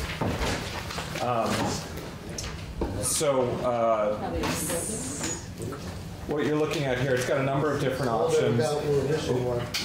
Missing one, okay. Sorry. It's okay, we'll wait for 196. It's 196, 1.4, Look, it's picture out another one. Is it right? in a folder? It looks like this. Here's an extra one, could you not? There's a lot of papers. Looks like along. I'd say the table students who've had it. Yes, that's been the norm, in my opinion, throughout the session. Okay, Oh, great. thank you. You got it. Alrighty. Good morning. For the record, Damian Leonard, Legislative Counsel. Long time no see. Long time no see. Wonderful to see you again. What you have in front of you is a draft that has a number of different potential pieces of language to amend the House version of this bill. So I'll give you the 30,000-foot view of this since I know your schedule's full. Beginning at the bottom of page 1, and everything that's changed or that could change from the House version is highlighted in yellow in this draft. Let me just say, I will make a couple of editorial comments as we go. I want to keep this, because all these requests came from me, so, but I really want to keep this short, because we have two other bills I want to do. And we need a break. We need a break, and this is... Mom's birthday flowers. Okay. Right. So there were, beginning at the bottom of page 1 and onto page 2. So Sorry, and can I just make another caveat that some of us have been keeping track of some of the changes we were hoping we might make, and they're not reflected in here. No, a lot of the issues have not been discussed. Most of this is to do what we talked about in the administrative stuff. Okay. Right. So But I just want to make sure that Yes, I put this draft together with the chair. So there are other things that have been discussed that are not in here. I'll just highlight what's in here. right. So at the bottom of page 1, the top of page 2, one of the things that's come up is the whole, one, the issue of aligning job protection with the new law, and then the other is the issue of eligibility for employees under the new law. 12 of 13 months being possibly more difficult to track than a monetary amount. So option 1 here, alternative 1, would add in language, and this is the old paid family leave law. This language is also reflected in the new benefit. Add in language that an employee is someone who has earned at least $10,710 in employment in Vermont during the last 12 months. So that gives you a fixed dollar amount, which is what a number of other states, all of the other states with the exception of Washington, do for eligibility. So as opposed to a part-time, full-time determination. Right. Right, so 10,710 is half-time over a full year, 8 months at 30 hours a week, Okay. 6 months at 40 hours a week, and it's at minimum wage. So this section was designed to do two things. Yeah. One is to possibly bring it more in line with the UI reporting to make it easier to administer. And also we heard a complaint that I think nobody could disagree with, that there were some seasonal workers who were really full-time workers that were being cut out of this program by having to work 12 out of 13 months. Thank you. You took care of concern number 1 of mine. It's good. Would there be an inflator on this going forward? There could be, right? Most other states have it as a fixed amount that they've adjusted periodically. There could be an inflator, I know, for one of our UI eligibility pieces, and that's actually in the second piece here. Yeah. For one of those, the number in statute is $1,000, but it's been inflated over time to, I think it's $2,600 now. Well, that's my question, because if you don't have an inflator, and not that I would maybe not want to do this, but with our eyes open, you increase the eligibility if you don't inflate going Right. forward. Another way to word this is equal to 1,020 hours at the Vermont minimum wage as set pursuant to. Yeah. Yeah, we could easily put an Okay. inflator on the first one, and then the second alternative does have an inflator built into it, so. Yeah, so the second one is simply that an employee is someone who is eligible to receive unemployment compensation. And that's everybody. No. No. It's only people who. So you have to have earned, and Dirk and Cameron can correct me if I'm wrong, but you have to have earned a certain amount in one calendar quarter, and then in another calendar, you look at 4 out of the last 5 calendar quarters, you have to have earned a certain minimum amount in one calendar quarter, and at least 40% of your highest calendar quarter in the remaining 3 calendar quarters in your measuring period. And there are 4 different possible measuring periods under there depending on your eligibility. Yeah. Did I but get that, guys? Yeah. That that's simple. captures seasonal people Yeah. in large measure, which is the key Yes, crap. it does. The number is low enough that it captures seasonal people. We have a very complicated system to determine, this whole thing is essentially attachment to the workforce. Right. We don't give benefits out unless there's some Strong attachment. strong attachment to the workforce, and we had established a system in UI, so one of the suggestions is, let's just use that one. Mm-hmm. So if you flip all the way to page 7, the same language is repeated for the definition of qualified employee for the purpose of benefits. We don't need to go through it a second time. If we flip now to page 8, this reflects on line 11 the latest estimate of the payroll tax or contribution that Joyce has provided. That obviously can change. Currently the bill provides that the employer shall deduct and withhold the full amount from the employee's wages unless the employer elects to pay a portion. Mm-hmm. The alternative here would revert back to what was proposed in the House originally, which is 50-50 split between employer and employee. Going on to page 9, the change there is not substantive. It's just a cross-reference to clarify what contributions you're referring to.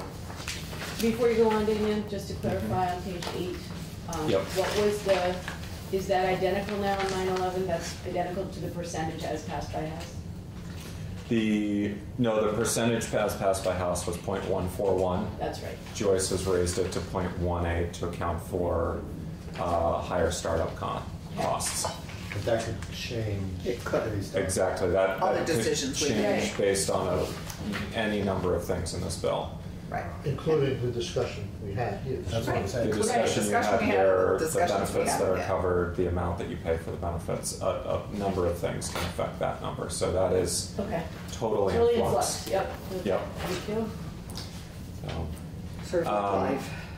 the next piece here on the top of page 10 is an alternative to reflect if taxes were shifted over, if the collection of the payroll tax or contribution was shifted over to the Department of Taxes, and it would require withholding and administration and enforcement of the withholding in the same manner as for the withholding of income taxes from payroll right now.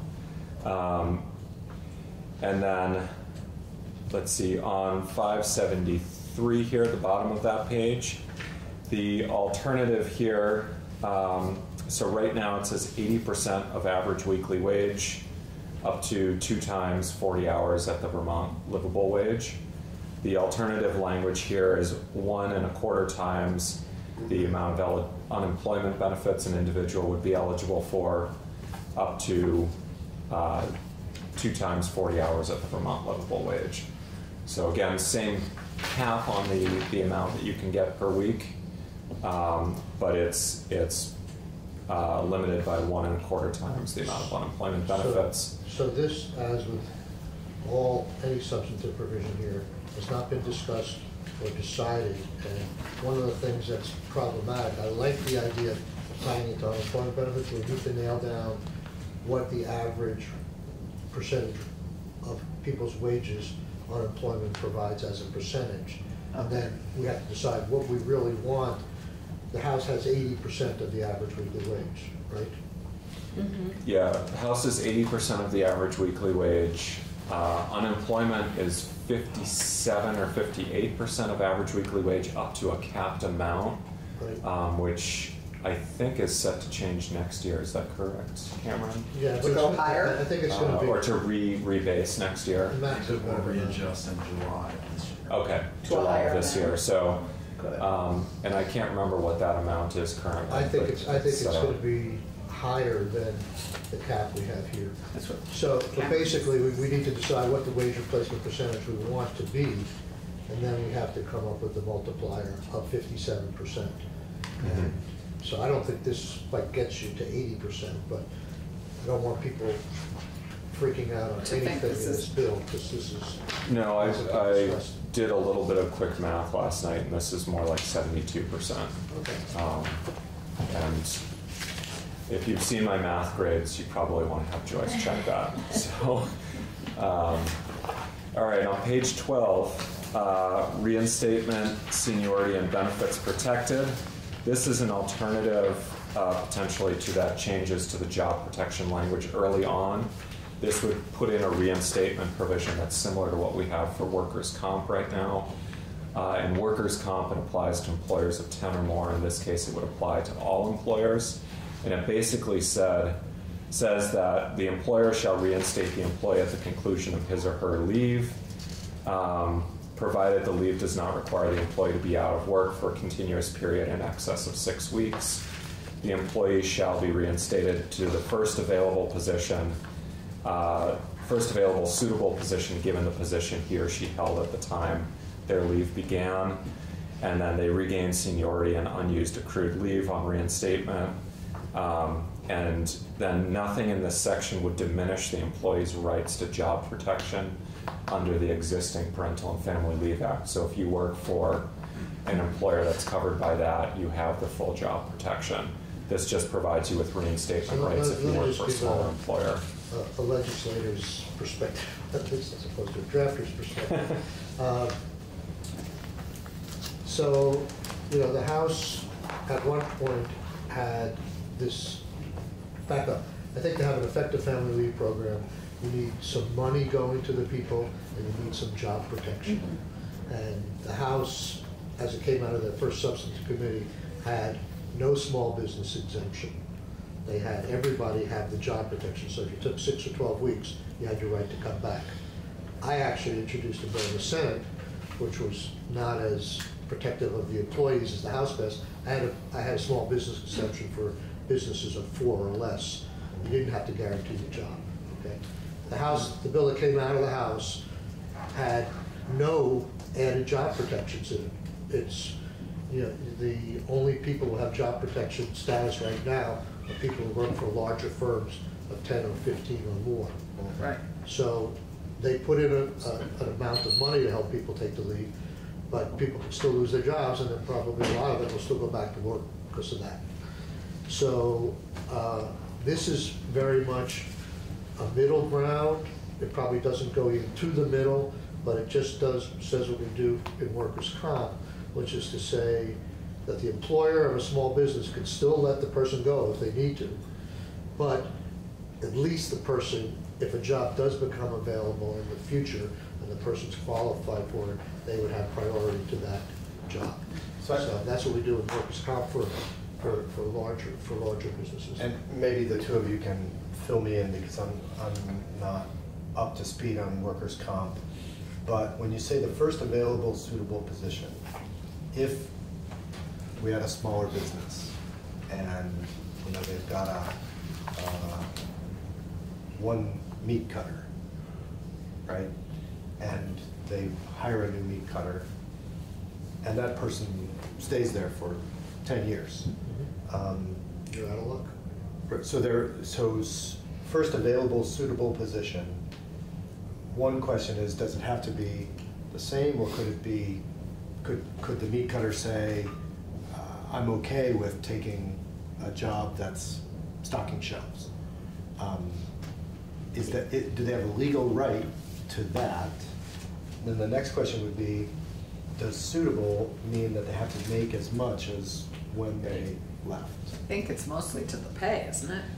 It's a combination. It doesn't cover with precision every example, but this has been in the law for 15 years in the workers' comp context. So I assume there's either been cases or they worked it out in a way that it's functioning. So Okay. this And language. I remember being involved in this when this first happened, and from a labor perspective, we were hearing about people who were injured on the job, and in some cases it was the fault of the employer, and they got wage replacement, but they didn't have any job guarantee. Right. So some employers, I'm not saying all, would say, look at their situation and say, God, this guy's gonna be out for 6 months, I gotta replace this guy permanently. So I said, well, at least you can do is, if it's not that much of a hardship as a business, and you have an opening for this person, and he's qualified, give him priority. So that's what this does. It's an attempt to, And it's the same language. yes. First I available. mean, it's not exactly Yeah. the same, Well, but Dirk is it right has to be behind you. different. Yeah, I tweaked it, and so I don't know too much about how the workers' comp provision has been construed. You may want to hear from Steve Monahan from the department on that. But that's what I did is I based this on the workers' comp provision with tweaks, obviously, to get away from the workers' disability to more the period of leave. And the workers' comp provision provides for 2 years out of work. This only provides for 6 weeks. Once you go past the paid leave portion, then it doesn't cover you. But if your leave is 6 weeks or less, you've got that reinstatement right here. The second page here on page 13, and actually starting from line 19 on page 12 and then going over on to page 13, provides caveats for when the employer doesn't have to provide reinstatement, such as the employee already gave notice, their position would have been terminated on its own terms. In other words, they're seasonal, and they went out for leave over the last 4 weeks. This is language from. Yeah, and that's all from workers' comp, So basically protecting the employer. This is a small step. I'd rather cover all businesses or cover all businesses down to 4, but I think that is going to be a challenge at this late date. But we're not deciding that. We're not deciding No, anything. but it's just a flagged issue. So for example, in this area, I'd also love to have us think about an extension with unpaid leave and what might be considered in that for up to another 6 weeks, just because ideally this is a bill that was originally introduced as 12 weeks.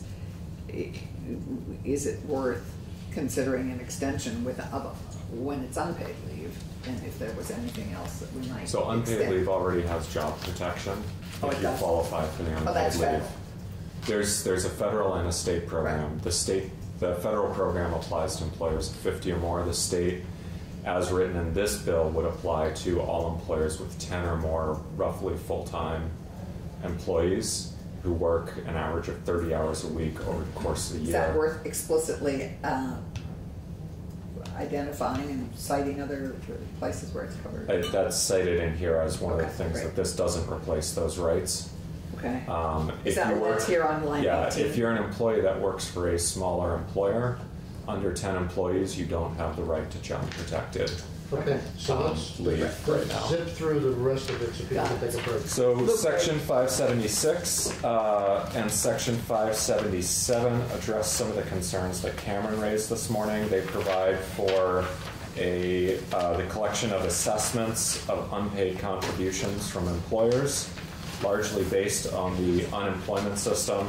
And then the appeals there, one of the things that I identified in comparing our law to Washington's is that somehow in drafting last year in the House, we left out what happens if the employer says, I have evidence that the employee is faking this.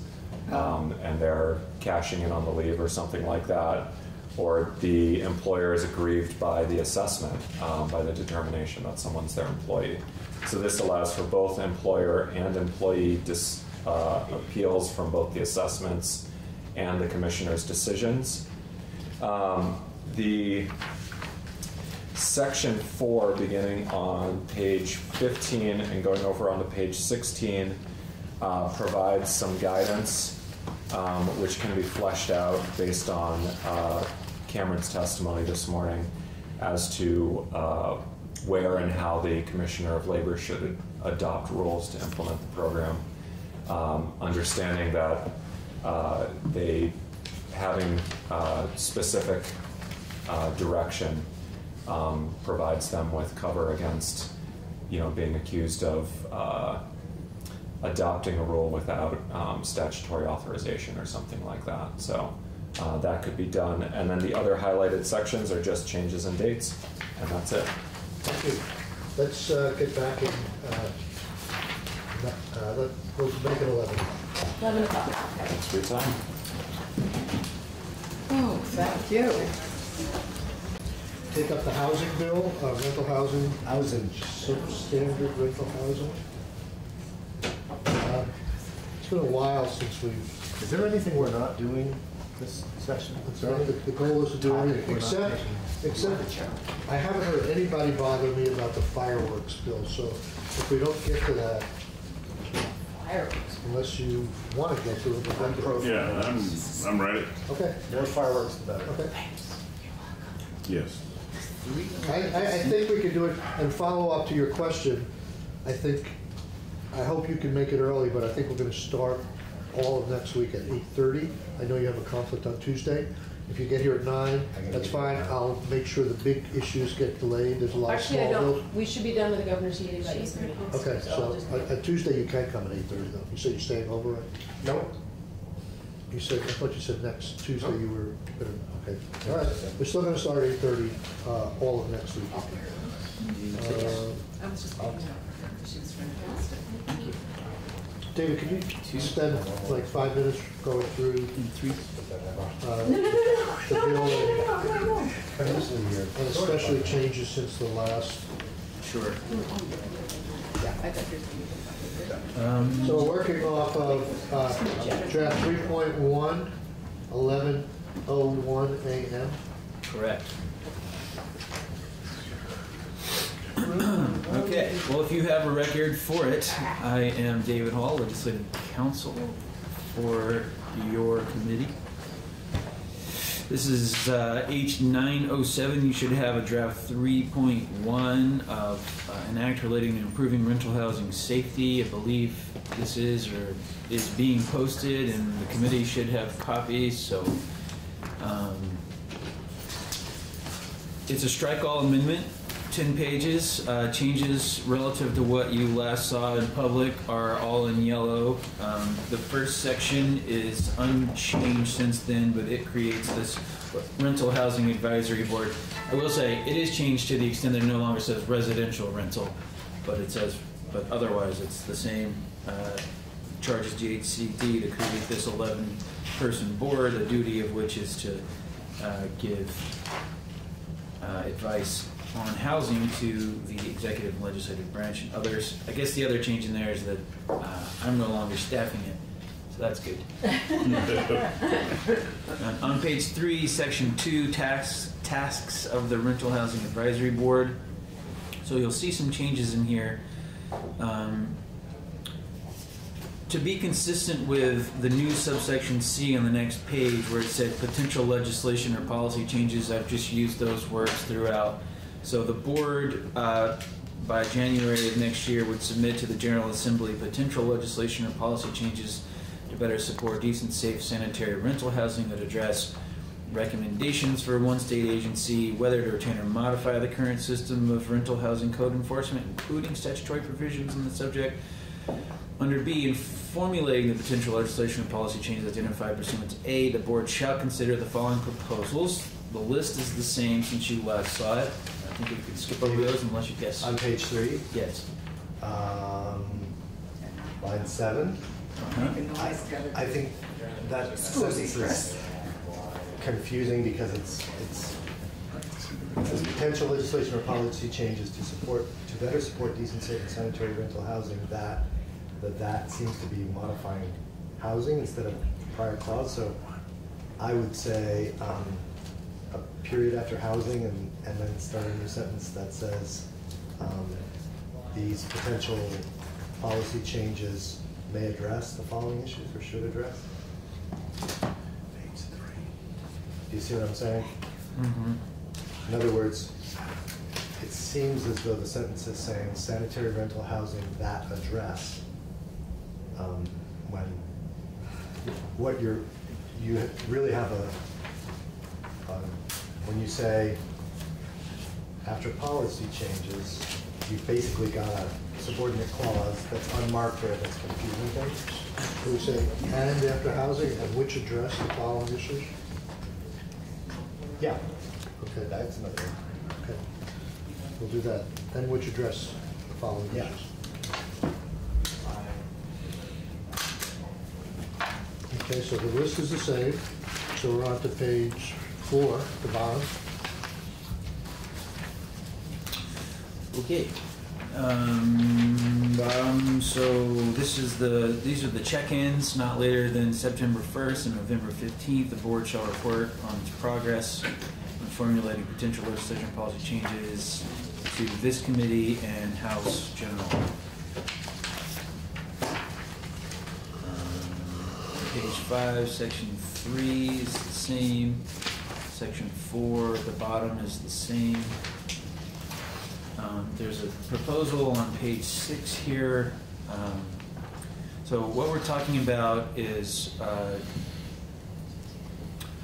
so when the health officer conducts an investigation of the rental housing, the officer under A shall issue a written inspection report, and that shall 1, contain findings of fact, 2, specify requirements, and then 3 here in highlights, provide a notice in plain language that the tenant must allow the landlord and agents of the landlord access to the rental unit to make repairs as ordered by the health officer, consistent with 9 VSA 46, including that the landlord may enter blah, blah, blah. So the change in the construct here is to reference the access provisions that are already in statute in 9 VSA 4660, and then to add, to have this including construct. So as an example of the type of notice consistent with that section, including that the landlord may enter the unit either with the tenant's consent, which shall not be reasonably withheld, between 9 and 9, not less than 40 hours notice, and that the health officer is nearby to continue the owner have access immediately. You follow that? I do. There's a similar issue here with the wording in that, and maybe it's just the way you put sentences together, but the including seems to be, what you are led to expect is that it will be one of the repairs as ordered by the health officer, but you're actually talking about access previously in the sentence. You see what I mean? So the including refers back to must allow access, but the way the sentence is written, it sounds like including is going to be one of the repairs as ordered by. And you can get, once you read it a couple times, you can get what it says, but. I really, honestly, had 5 minutes to read I understand. before I came here, so if you want me to noodle on it, I'm happy to, but this is where we are at this moment in time. I think it should, should be. What if we just? I'm happy to stop after 4660, frankly. I think that's what I'm saying, and then get rid of including and say the landlord may enter the unit. What if we? But we need that. What if we just took the consistent with 9 VSA and put that at the end? So including yada yada yada and consistent with. Does that solve the problem? Well, consistent with 9 VSA 4660 means that's modifying like the scope of the access. That's well, wait, so the health department wanted the cross-reference to 4660 in there. If you have that in there, does the rest of the Is it necessary, or is all that information in 4660 already? What about this? If you, To answer your question, Yeah. I think the rest is just trying to provide an example of what that plain language notice would be and what the basis of access would be. That said, and I'm just reacting to this as you are. I think the health department wanted to cross-reference because they were concerned about the scope of the access and the underlying law changing in the future, and didn't want to have a conflict between these two. And I don't think you obviate that issue by having the example language here. I think you still have the same issue. my issue is solved if after 4660 you have a period and get rid of including, and just say the landlord may enter the unit. Yes. Mine is a grammatical issue about the way those two clauses are. I understand, but that changes the substantive effect of the law. I mean, we're talking about what's in the content of the notice, not a substantive right to enter the unit. That substantive right is already provided in 4660. Got it. So this is what's in the notice. Yeah, instead of saying including that, you could. It really is. And the function here is to say, by way of example, the notice Must include. could provide or may provide the following. That's really the thrust of the clause. But again, I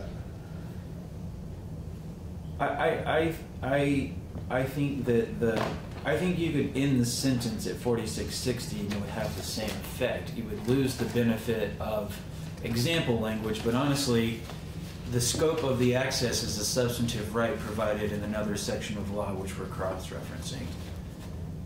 So, the new language here, as I understand it, is essentially adding a statutory reference. So I would be in favor of moving that,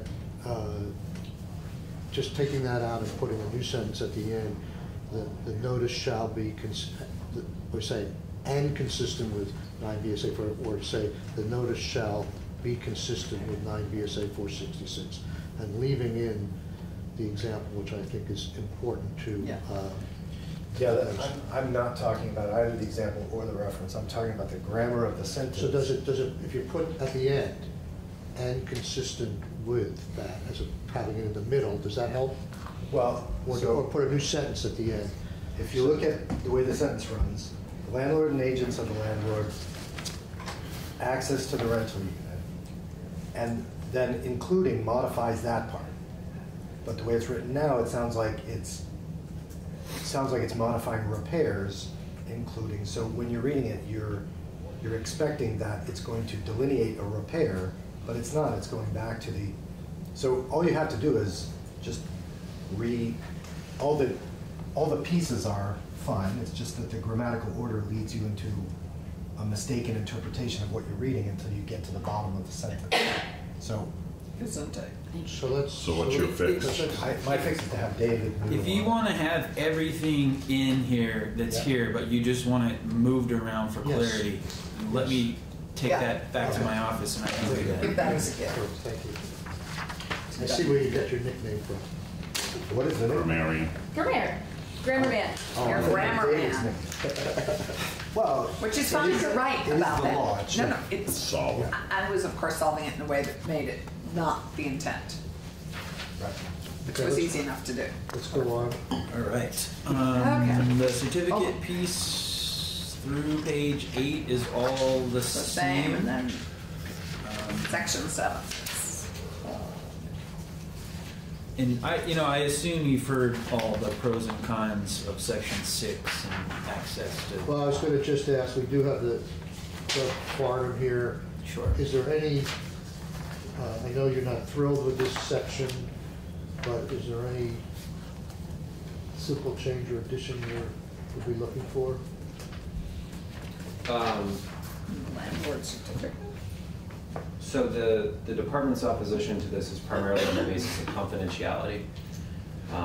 So if the legislature decides to publish that information, then, so it's, But structurally, we will need time to be ready to publish this, so Didn't we the put that- effective date of this October is a bit aggressive for us to be able to. Right, and we talked about that, and we said we were gonna move that out. Did that get done here? Yes, it's on the last page. It's Okay. moved to July 1st, 19. Okay, and the other part of this is part of the House Pass, we're not changing the House Pass version? Right. Well, the section 6 is as passed the House.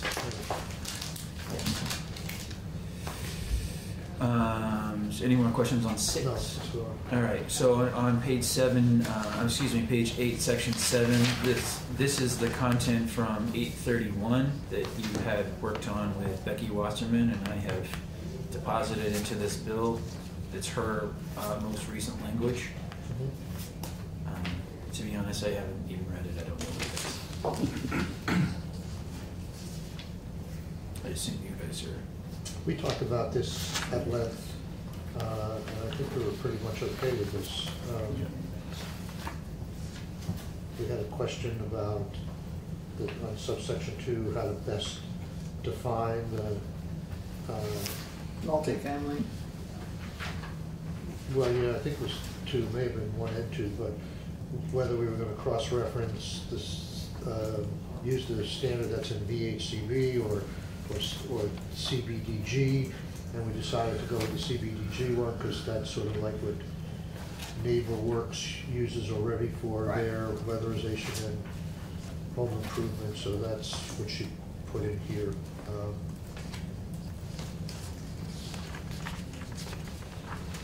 Does anybody reading this have a problem with this section? If they have any reservations, I'm happy to go back to 2 separate bills, but No, I think at this point it makes sense.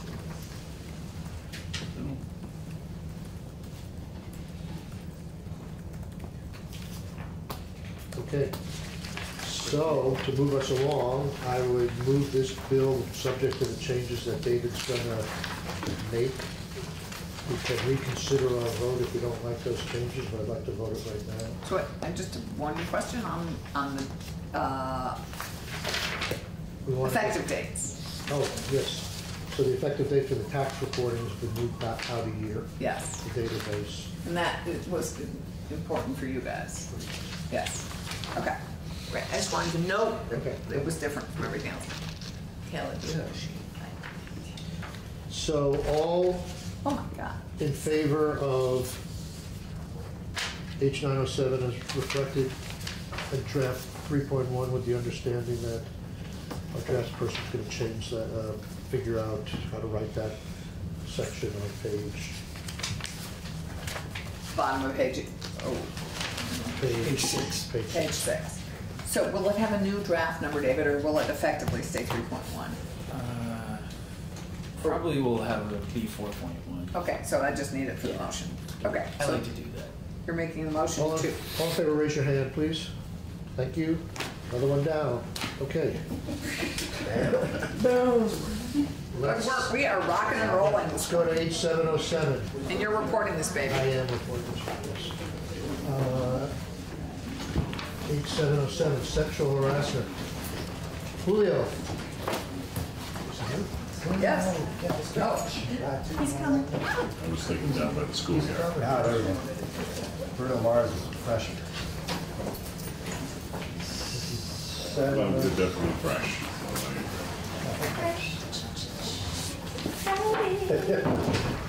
So sad to me. I can always count on you. Oh, yeah. You're right I'm a there. optimistic guy. Thank you, Kevin. Hello, have a seat, please.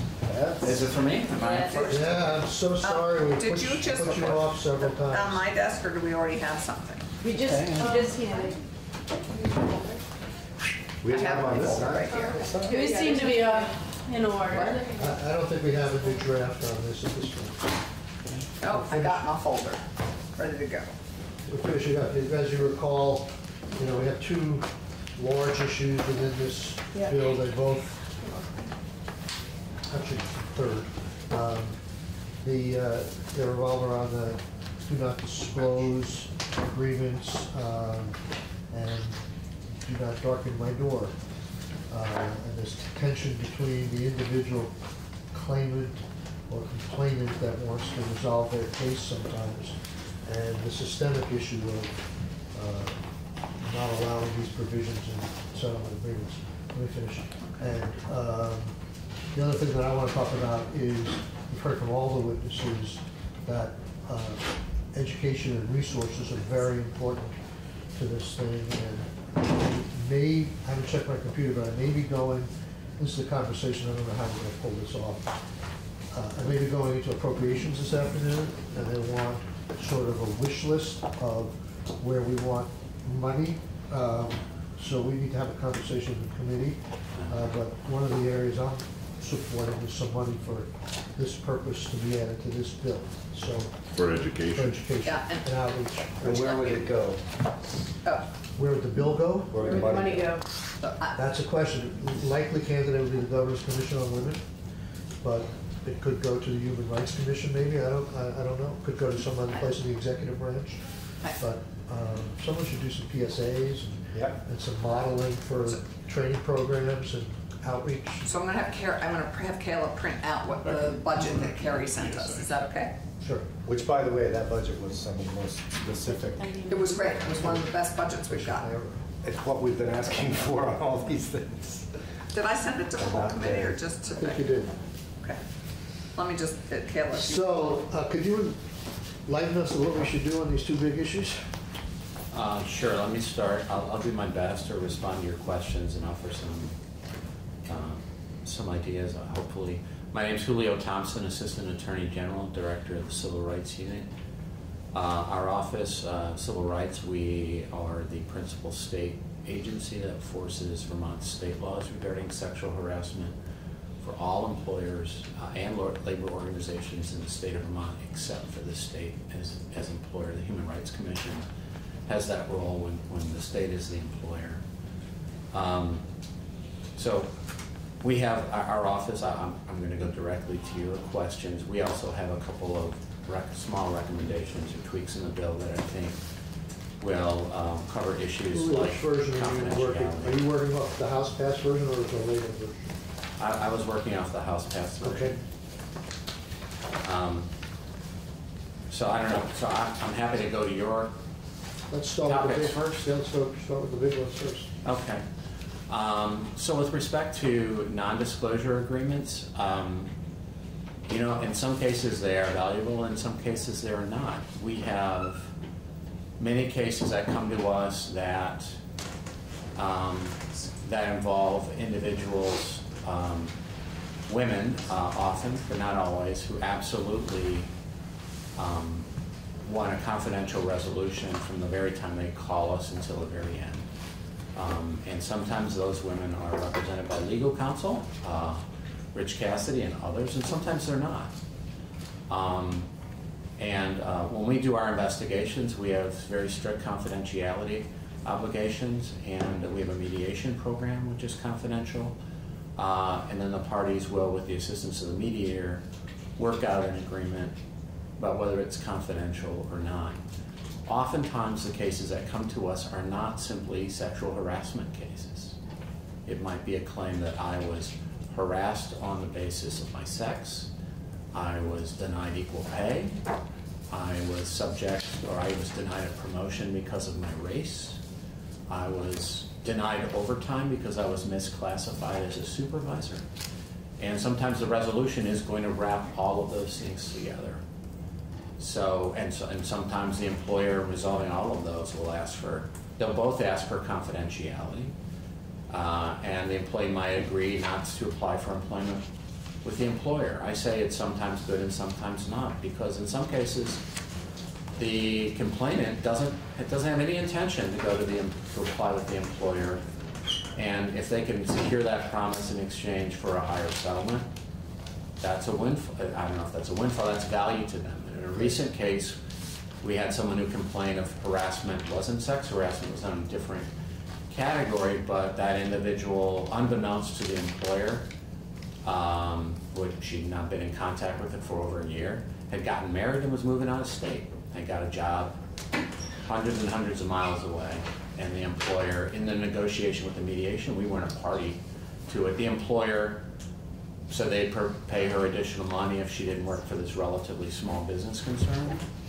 So when it was all done, she, said, well, that was, good value for me because I don't intend to come back to Vermont. In other cases, you can have someone, I think the example was Sheraton, where a lifetime ban has really, really serious consequences.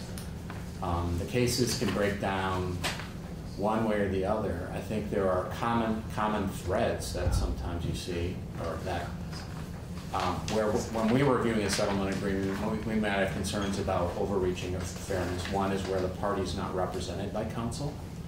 Another is if the employer is very large, or if it covers a very large geographic area. We've had some cases where the agreement that's worked out in mediation is it's not a lifetime ban, it's a 1 or 2 year ban that sometimes mediators refer to as a cooling off period. So someone else has got a job, you agree the next couple of years, you agree not to apply. Then after that, let's see how things have moved on. So they're difficult to classify because sometimes they are really, really fundamentally unfair, and sometimes they're not. Sometimes they're a benefit to individuals. So. Am I correct in assuming that in a state like Vermont, do not darken my door provision is in some ways less of an issue because there's not that very many large employers that have different divisions other than the state of Vermont where you want to go and work in another part of the company? Or do these things apply sort of worldwide? Depends. But right now, it's freedom of contract between the parties, and so it's whatever the parties. No, I know, but in terms of like if we were to ban those provisions from settlement agreements, right. It doesn't seem are either side asking for those very often. I practiced for employment law and civil rights employment discrimination in Los Angeles for 15 years. We represent a lot of big companies all over the world. We never had one of those. I only saw that. You never had a darken my door? In Los Angeles, no. In Vermont, we had. I see them pretty frequently. I don't know if that's East Coast versus West Coast thing. Well, see, I was thinking big companies versus. We don't have that many big corporations that it would be as much of an issue as if you're in California where you're saying there are none. But if someone cleans room for Hilton, exactly, or Best Buy, that would be tough. And the state. I mean, the state. It's our biggest. Right. Okay. So I'm just saying I wish I could give you a very clear, obvious answer, but again, with the whole topic of sexual harassment, we've been talking a lot about. It seems like we've been focusing a lot on the sexual advances from one person to another, but that's not the only kind of sexual harassment claim that can arise. It could be somebody who just objects to things on the bulletin board. There could be a romantic relationship that ends, and so it could be coupled with retaliation claims. They're kind of all over the map is what I'm saying. So I'm just trying to fill in the picture because we've kind of been looking in one part of the room, and the law would apply to the entire room. So for darken the doorstep, the other observation I can offer, and again, I'm only offering my experience, I haven't actually seen a case where there wasn't a provision where someone subsequently reapplied, was denied employment, and then alleged discrimination. I haven't, and I've talked to some lawyers about that while this bill's been pending. Has that actually ever happened to you? And I haven't seen that happen. We've had one case in the Civil Rights Unit where someone who previously complained of sexual harassment, roughly 10 years later reapplied for a job and was fired. And in that case, we found it was actually retaliation. The individual who had to answer the first investigation, who was not in the hiring chain of command, found out, I think, a week after the person had been rehired at a different branch that it was this individual, and then had her fired because she was a quote no hire. So can you just repeat what you said before as a fact pattern you've never seen?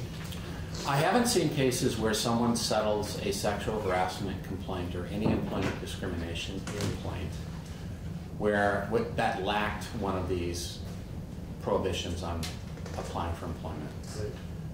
Where the person then subsequently applied for a new job, was denied employment, and then made a new claim of discrimination. So can you frame that positively? So you had, so that I can understand it. So you have not seen cases where the darken my door agreement is part of the NDR? No, I have seen those. What I haven't seen is, but not always, but what I haven't seen is a case where the employer didn't ask for one, and then that employee came back, applied for a job, didn't get it, and then made another claim for discrimination. So the argument that I've been hearing, and I don't know, maybe it's a good argument, is that, oh, we need this because there's a risk a person will later just come back, go right, after they settle, they'll come right back, apply for a job, not get it, and then we're back in court again. I haven't seen that fact pattern play out. Right, you haven't seen it, but we don't want it to happen. So this is in support of removing the provision. I'm just saying I don't know whether that I don't know whether that's an appreciable risk. I haven't, either in our work or talking to lawyers who work on the employer or plaintiff side, been able to come up with an example of case where that's happened. So, which doesn't mean it couldn't. Doesn't mean it couldn't. Damien, how did the House deal with this? The do not darken my door. Those provisions are explicitly prohibited In this bill that we have. Yeah, in subsection H1, I believe. So, yeah, the House would be in section 1, subsection H1. An agreement to settle a claim of sexual harassment shall not prohibit, prevent, or otherwise restrict the employer from working for the employer or any parent company, subsidiary, division, or affiliate of the employer. So I hate to ask, but where are you? On Page 3. Page 3. Thank you. Yeah, I'm Lines sorry. 18 to 21. Damien, Yes. you know All right, there it the is. provision that says that a complainant can't sign away their right to go to the Commission on Women or the Human Rights Commission? Yeah, that's the next subdivision. Is that in current law, or that's just in the House passed version? So current law, that's in current common law, so case law, but it's not currently in the statute. So the House passed version codifies that in statute. Okay, but under the current state of affairs, practically speaking, you can't. Practically speaking, you can't require someone to sign away their right. There have been cases at the federal level where they've struck down agreements that have done that. Not every individual might know that. So what the House passed version requires is that the settlement agreement affirmatively state that they haven't given up their right to go to the EEOC or the Attorney General's office or whatever. And the reason I ask is to go back to the argument, Julio referenced it, but it was made the other day by one of the witnesses, and they were saying that people want this, and they're willing to don't darken my door provision, and they're willing to pay more in the settlement, and that's good for the victim. But there are other things that I think would be attractive too that are not allowed in law, like for instance signing away your right to make a formal complaint after the NDA is signed. Right. So that's just not a persuasive argument to me that it would help the victim get more money by signing these things away. We're just saying there are some things you can't sign away. If you still want to do an NDA and it's of value to you, go ahead and do it, but you can't bargain with this right that you are going to be protected as having.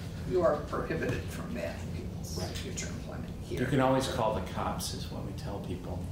So last week we opened an investigation in a case where there was a settlement agreement because the information provided to us indicated there might be a violation of law, and the practice was such that there could be future victims. So we opened an investigation this week.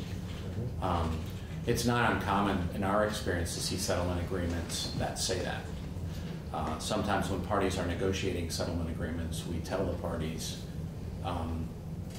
just so you know, this doesn't affect our ability to pursue it, and then they change the agreement. So my view is in Vermont, that provision about calling the cops, so to speak, is already well known, and it's not very common in our experience to say that you can't do it.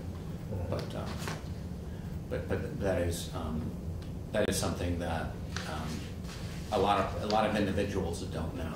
So there is value in telling them in a settlement agreement, Yes. you retain this right. Yes. Does your office have a position on We do make it. banning or Yes, limiting the House bill requires that it be non-disclosure agreements? Our view is that non-disclosure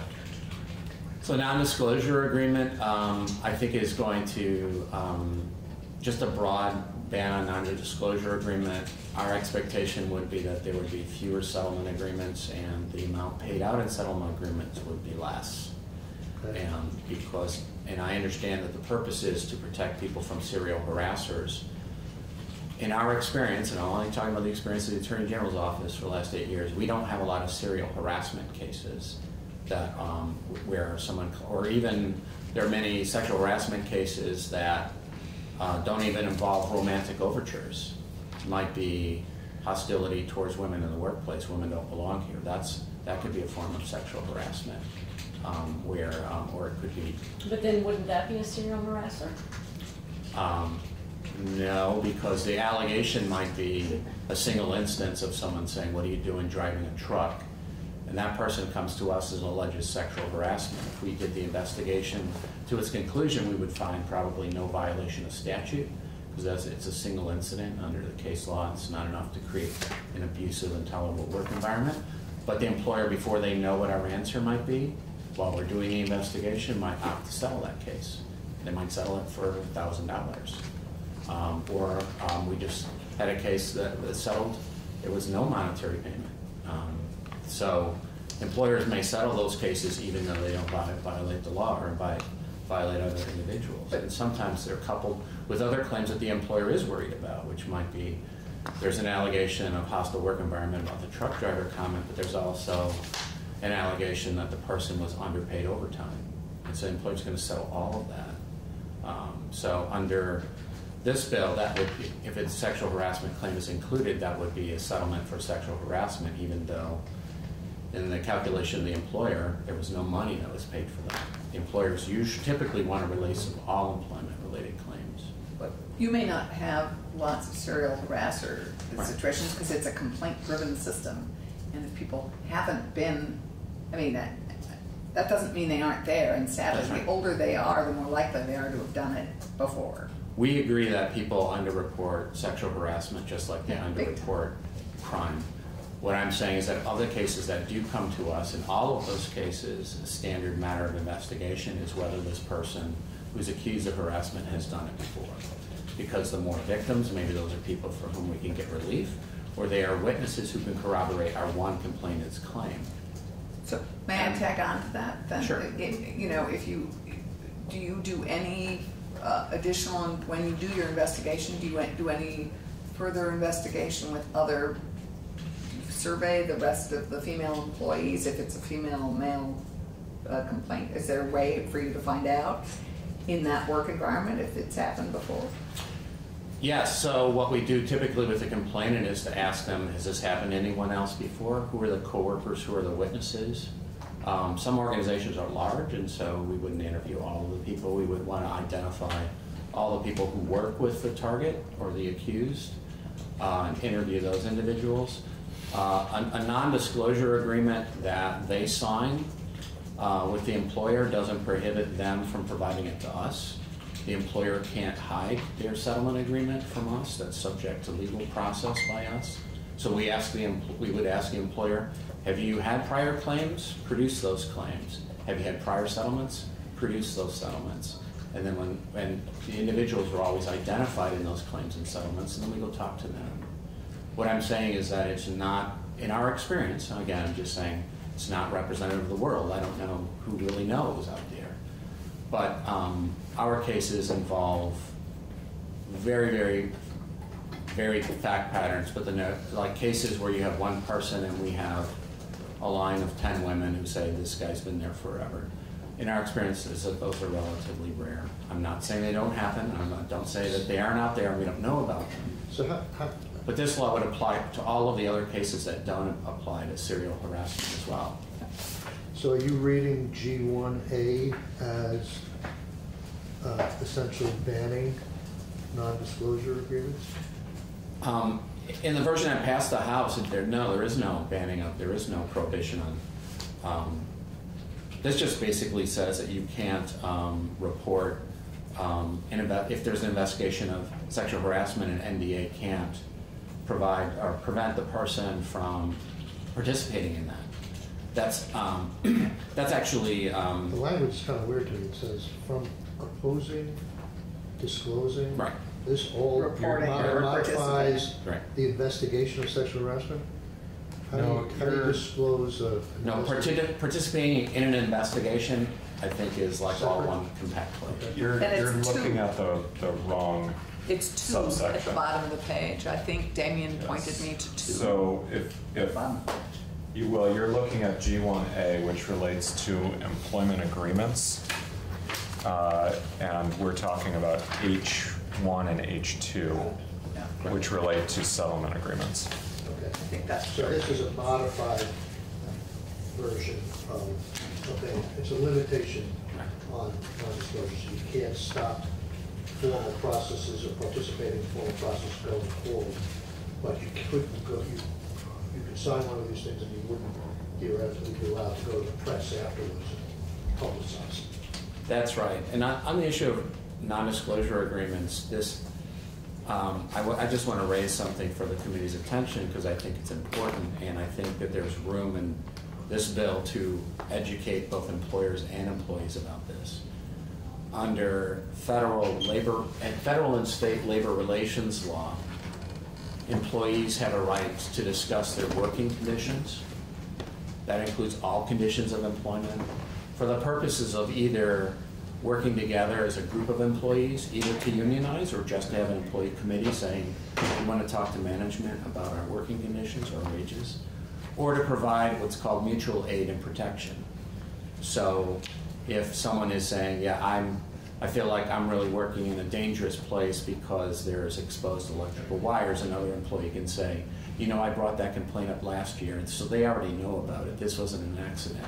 We ought to do something about it. That's called concerted activity. That's legally protected under existing federal and state labor law. That also includes the discussions regarding wages, work assignments, promotions, and sexual harassment. So if I'm an employee now, our view is that if someone else, a coworker, complains about the same supervisor or about an inadequate management response, those employees can discuss their working conditions for purposes not of helping the person who's already signed a settlement agreement, but for helping other employees be safe from sexual harassment or to improve their management process. So our recommendation would be that in the settlement agreement, the employees not only advise that you always have the right to call the cops, but that this agreement doesn't prevent you from engaging in otherwise protected concerted activity for mutual aid and support or for organizing employees. It doesn't matter who initiates that contact, whether it was the person who was first abused or the second abused person going to the first? It's really about what the purpose of it is. So if one employee is talking to another employee for purposes of gossip or some other reason, that has nothing to do with improving the workplace. I mean, there have been cases on this since the 1930s about how you separate, like, when things are actually to improve employee welfare. So if you're doing it because you're trying to help protect other individuals and you're still an employee there, that's, in a lot of instances, that's going to be viewed as concerted activity. So a non-disclosure agreement, A, would not be enforceable. So if an employer says, we're going to sue you because you breached that. And B, requiring it in the first place might already be a violation of labor relations law. So a lot of people don't know this. I've talked to lawyers and they haven't even thought of it. They're like, oh yeah, concerted activity. I think Heather Wright mentioned it briefly in last week's testimony that there may be some activities that are already protected. So I was wondering whether we need to be more specific that that's prohibited in here. Maybe that's one of your recommendations. It is, and I've sent them in the if we don't do it and we're passing the bill in relation to this, could the court interpret it that we're trying to go against previous case law? I think if someone brought it up in it, so if someone engaged in that concerted activity and the employer says you violated the non-disclosure agreement, please pay us our money. I think if a lawyer raised the issue of concerted activity, it depends on the facts of the case, but I think there's, in a lot of instances, we think the employee would prevail. But for us, just when we've been talking about it since this bill's been pending, a lot of people aren't focusing on this issue. Now, we are not the Vermont Labor Relations Board. They deal with concerted activity, but employers can never enter into a contract that violates a statute. And there are cases out there. There was a case last year, 2 years ago, against Quicken Loans that had an employment agreement that says you can't disparage management in any way. And that was challenged, and the Court of Appeals for the DC Circuit said, and you can't even chill employees' rights to discuss working conditions, including lousy management. Right. So you said statute. Are we talking statute and case law? Well, the National Labor Relations Act and the Vermont State Employees Labor Relations Act and its counterparts say that employees have the right to engage in concerted activity. And then the question has become, over the years, what does that mean? That's state employees. How about the private sector? All employees that are subject to labor relations law. Not every employee is subject to state labor relations law. That is true. But there are a lot of employees who are. And they all have the right, under existing law, to engage in concerted activity. I mean, our concern is that when employees sign an NDA, a real concern of ours, in all instances, is if you have someone who's working there, someone is on, I mean, I've had this brought to me by several different people. Someone says, well, I don't know if I should complain about supervisor so-and-so because everybody loves him and they'll never believe him. He's a family man. And you have our complainant who signed an NDA who wants to say, oh no, they already know about this guy because I complained about him last year. Let's go to HR and make a complaint. Let's work together on this. I'll support you. Our view is that that would be protected activity for the second employee's benefit, not for my personal benefit because he's not bothering me anymore. Maybe I don't work with him anymore. But I don't think that a lot of employees or even their legal counsel are aware of that. So our view is that if you require them to put in that notice, and then when we do audits or when we do education and say, by the way, employers, if you do an NDA, you can't prevent people from protecting people they work with to make sure you have sound working conditions. That's already existing law, so don't violate those laws. So that would help in the serial situation or the systemic issue, but it really wouldn't be new law. It would be informing of their rights, that you may have rights under federal law. It would make it more explicit. That's right. And it's not just serial. Which is part of our education here. Making everything more explicit so people are better educated about what their rights are. Yeah, and it's not just the area of serial. Sometimes systemic problems. Yeah, systemic problems. Which goes to why we want to actually devote some resources to it.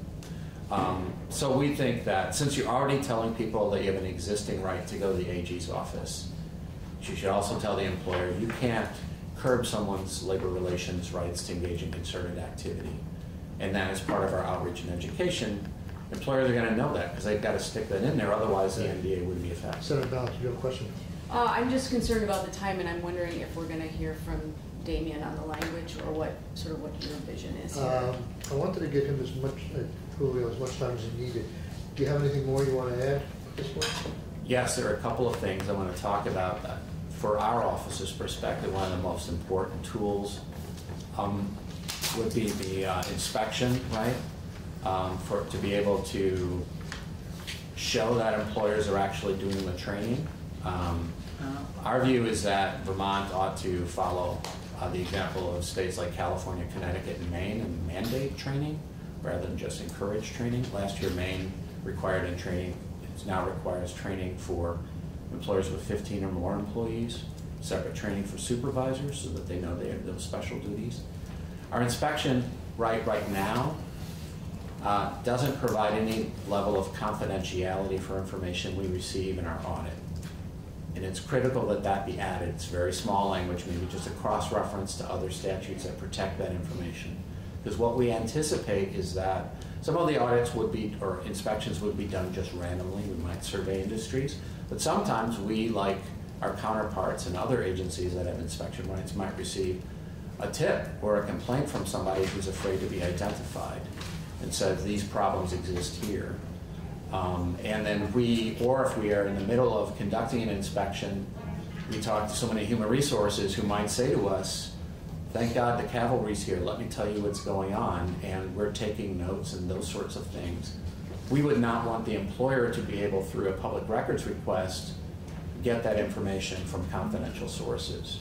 So we would like a provision that says information that's provided to us during the inspection is confidential. Not what we do in terms of outreach, but in terms of information we get. Because we don't want to compromise sources of information. Did you raise this in the House? I did. And they just declined to put that in? I wasn't there. I was out of the country during markup, so I don't know what the discussion was. But that is a critical feature because every year we get people who tell us about things. So, okay, so we got a note of that. Okay. We got something else too? Mandated training. Yeah, that's right. So if we mandated the training, maybe we could also figure out a relatively reasonable training option for smaller businesses that could make it affordable, and it would work with the commission on women to find that, or with HR to find that kind of. I think that's right. I think the other issue is a very minor tweak, which is that right now there's a 48-hour notice requirement for doing these inspections. In some circumstances, it's more convenient for the employer to have us do it on shorter Can you get notice. those in writing to Damien today, if possible? And the mandate, did you raise that in the House? I was asked, yes, I did mention that in the House because they were asked, do other states do more, are they more proactive in Vermont? And I said one area where Vermont, in most respects, leads. But one area where they have fallen out of the lead is in training, that other states are now mandating training. There are probably a dozen states that mandate training by statute for government employees, even if not for the entire public sector. Right now, that's not mandated. Do we do that already? I'm sorry? Do we do that for government employees now? Well, government employees means all government employees, so I can't tell you what the states and towns are doing. I can tell you what the state of Vermont's doing. As what I've seen, and I've actually thought about, as opposed to a mandate, which is something that's a significant step, is we do frequently, we try to lead by example in terms of our procurement policies. You know, I think we could look into our procurement policy in the state of Vermont, and it says people who want state money and contract have to be somewhat model citizens, and put some requirements there. It's a big step down from mandating all employers provide this training, but it is a step in the right direction. Have you seen any other states do that? For government contractors, yeah, a couple of states have done that, as well as for their state employees. Okay. Thank you very much. Thank you. And if you could be in touch with Damien, that would be great.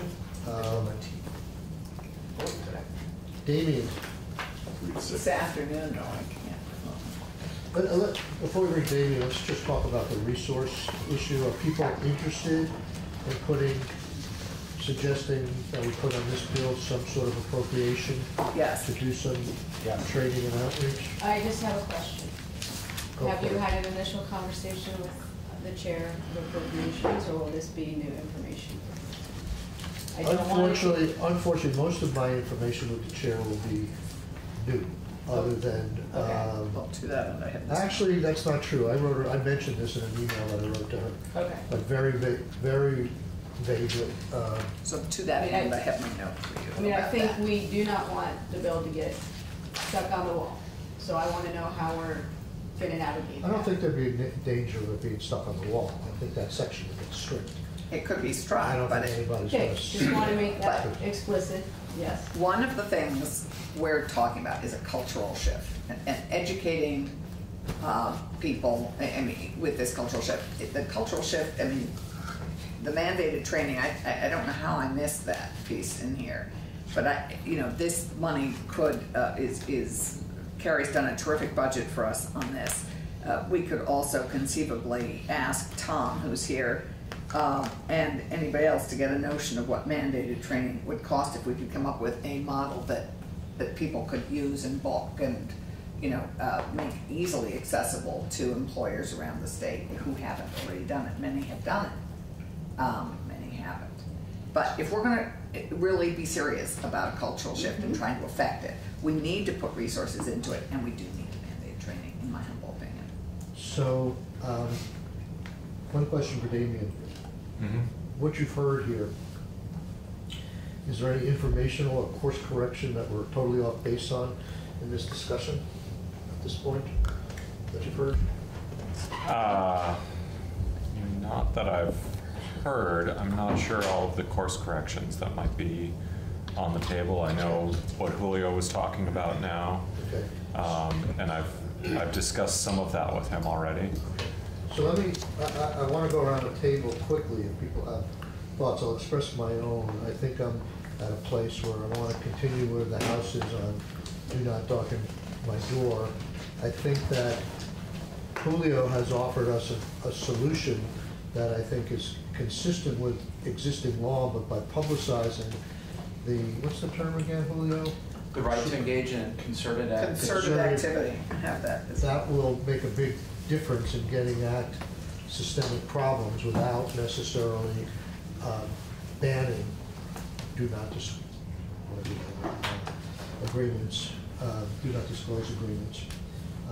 And they're banned in this bill. No, they're not. I thought we prohibited those agreements. No, as passed by the House, it's not. So, to be clear, darken my door.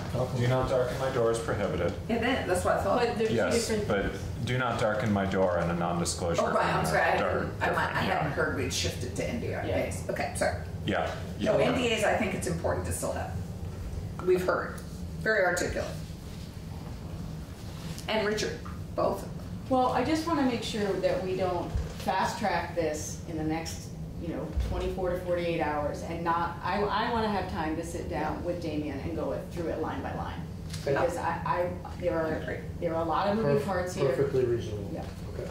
And I'd appreciate waiting till Tuesday anyway for us to win. Okay, but I want to get Damien in a position to start drafting, and I want to get a sense of where the committee is. We could stay with the houses on NDAs and just, don't say anything about concerted effort. Or we can explicitly say that the agreement shouldn't have anything that bans a concerted effort, which is existing law right now. But we'll make employers aware of that because the practicing public is not aware of that. So I think it gets at the systemic issue in a practical way, but doesn't ban these agreements. So I think that it's sort of an opening that he's sort of given us of a good, elegant solution. Is this to get rid of the, I'm just having a little confusion with, for me, the problematic thing was having another allegation offered by a third party breaking the non-disclosure agreement agreed to by these two parties. So when you say concerted action, you're talking about? I would maybe defer to Julio, but the way I understood it is it does become somewhat factual, specific. I mean, if you're engaging in gossip and you break your non-disclosure agreement, then that wouldn't be okay. But if you're trying to get at a systemic problem, you can contribute the information of your experience to the next person in an effort to not see that repeat offender, for instance. But the difference between those two things could be in the mind of the speaker, right? What you're calling gossip might be that person saying, I'm trying to engage in. I think gossip is unfair. I think talking about it in a I'm sure workplace Julio is what we're here, talking about. everything in law could get factually specific. You can't cover every instance to get at that. So you gotta look at what's a reasonable interpretation of, was that gossip or was it really to get at a... Well, we had been talking about a formal procedure would trigger somebody getting out of their NDA. So in other words... A lawsuit or something? A lawsuit, a suit to the Commission on Women or the Human Rights Commission, and I think that's in there, at least a part of it. Okay. Those things are prohibited. Well, this goes back to Becca's point. So we'll spend more time on it. Right. But, and what is the term that Julio was using? Concerted.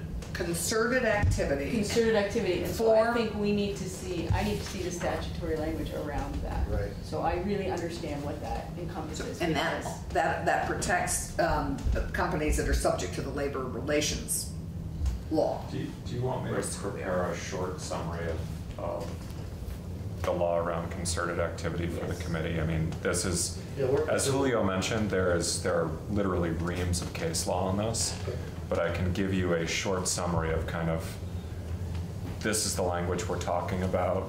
These are the employees that are covered, which is a very broad swath of employees within the state in both the public and private sector.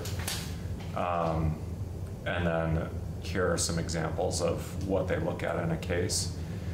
I'm not sure. I'll look to see if I can find any cases that are specific to sexual harassment, but I'm not sure if they're out there. But I can touch base with Julio to see if he knows of any, or Tom too, if you may be aware of some as well. So I'll touch base with them and see if they're aware of any on this particular issue that may be illuminating for the committee, so you can kind of see what constitutes concerted activity, because it is very, very fact-based. It deals with the work environment, it deals with the workers, it deals with how they actually approached the issue. And the court looks at that, or the labor board that's considering the issue always looks at those issues very closely. Right. Given labor, I have a state workforce development board meeting right this minute that I'm late for. So I just Okay, go for it. We'll talk some more on Tuesday. I'll be back at 1. No.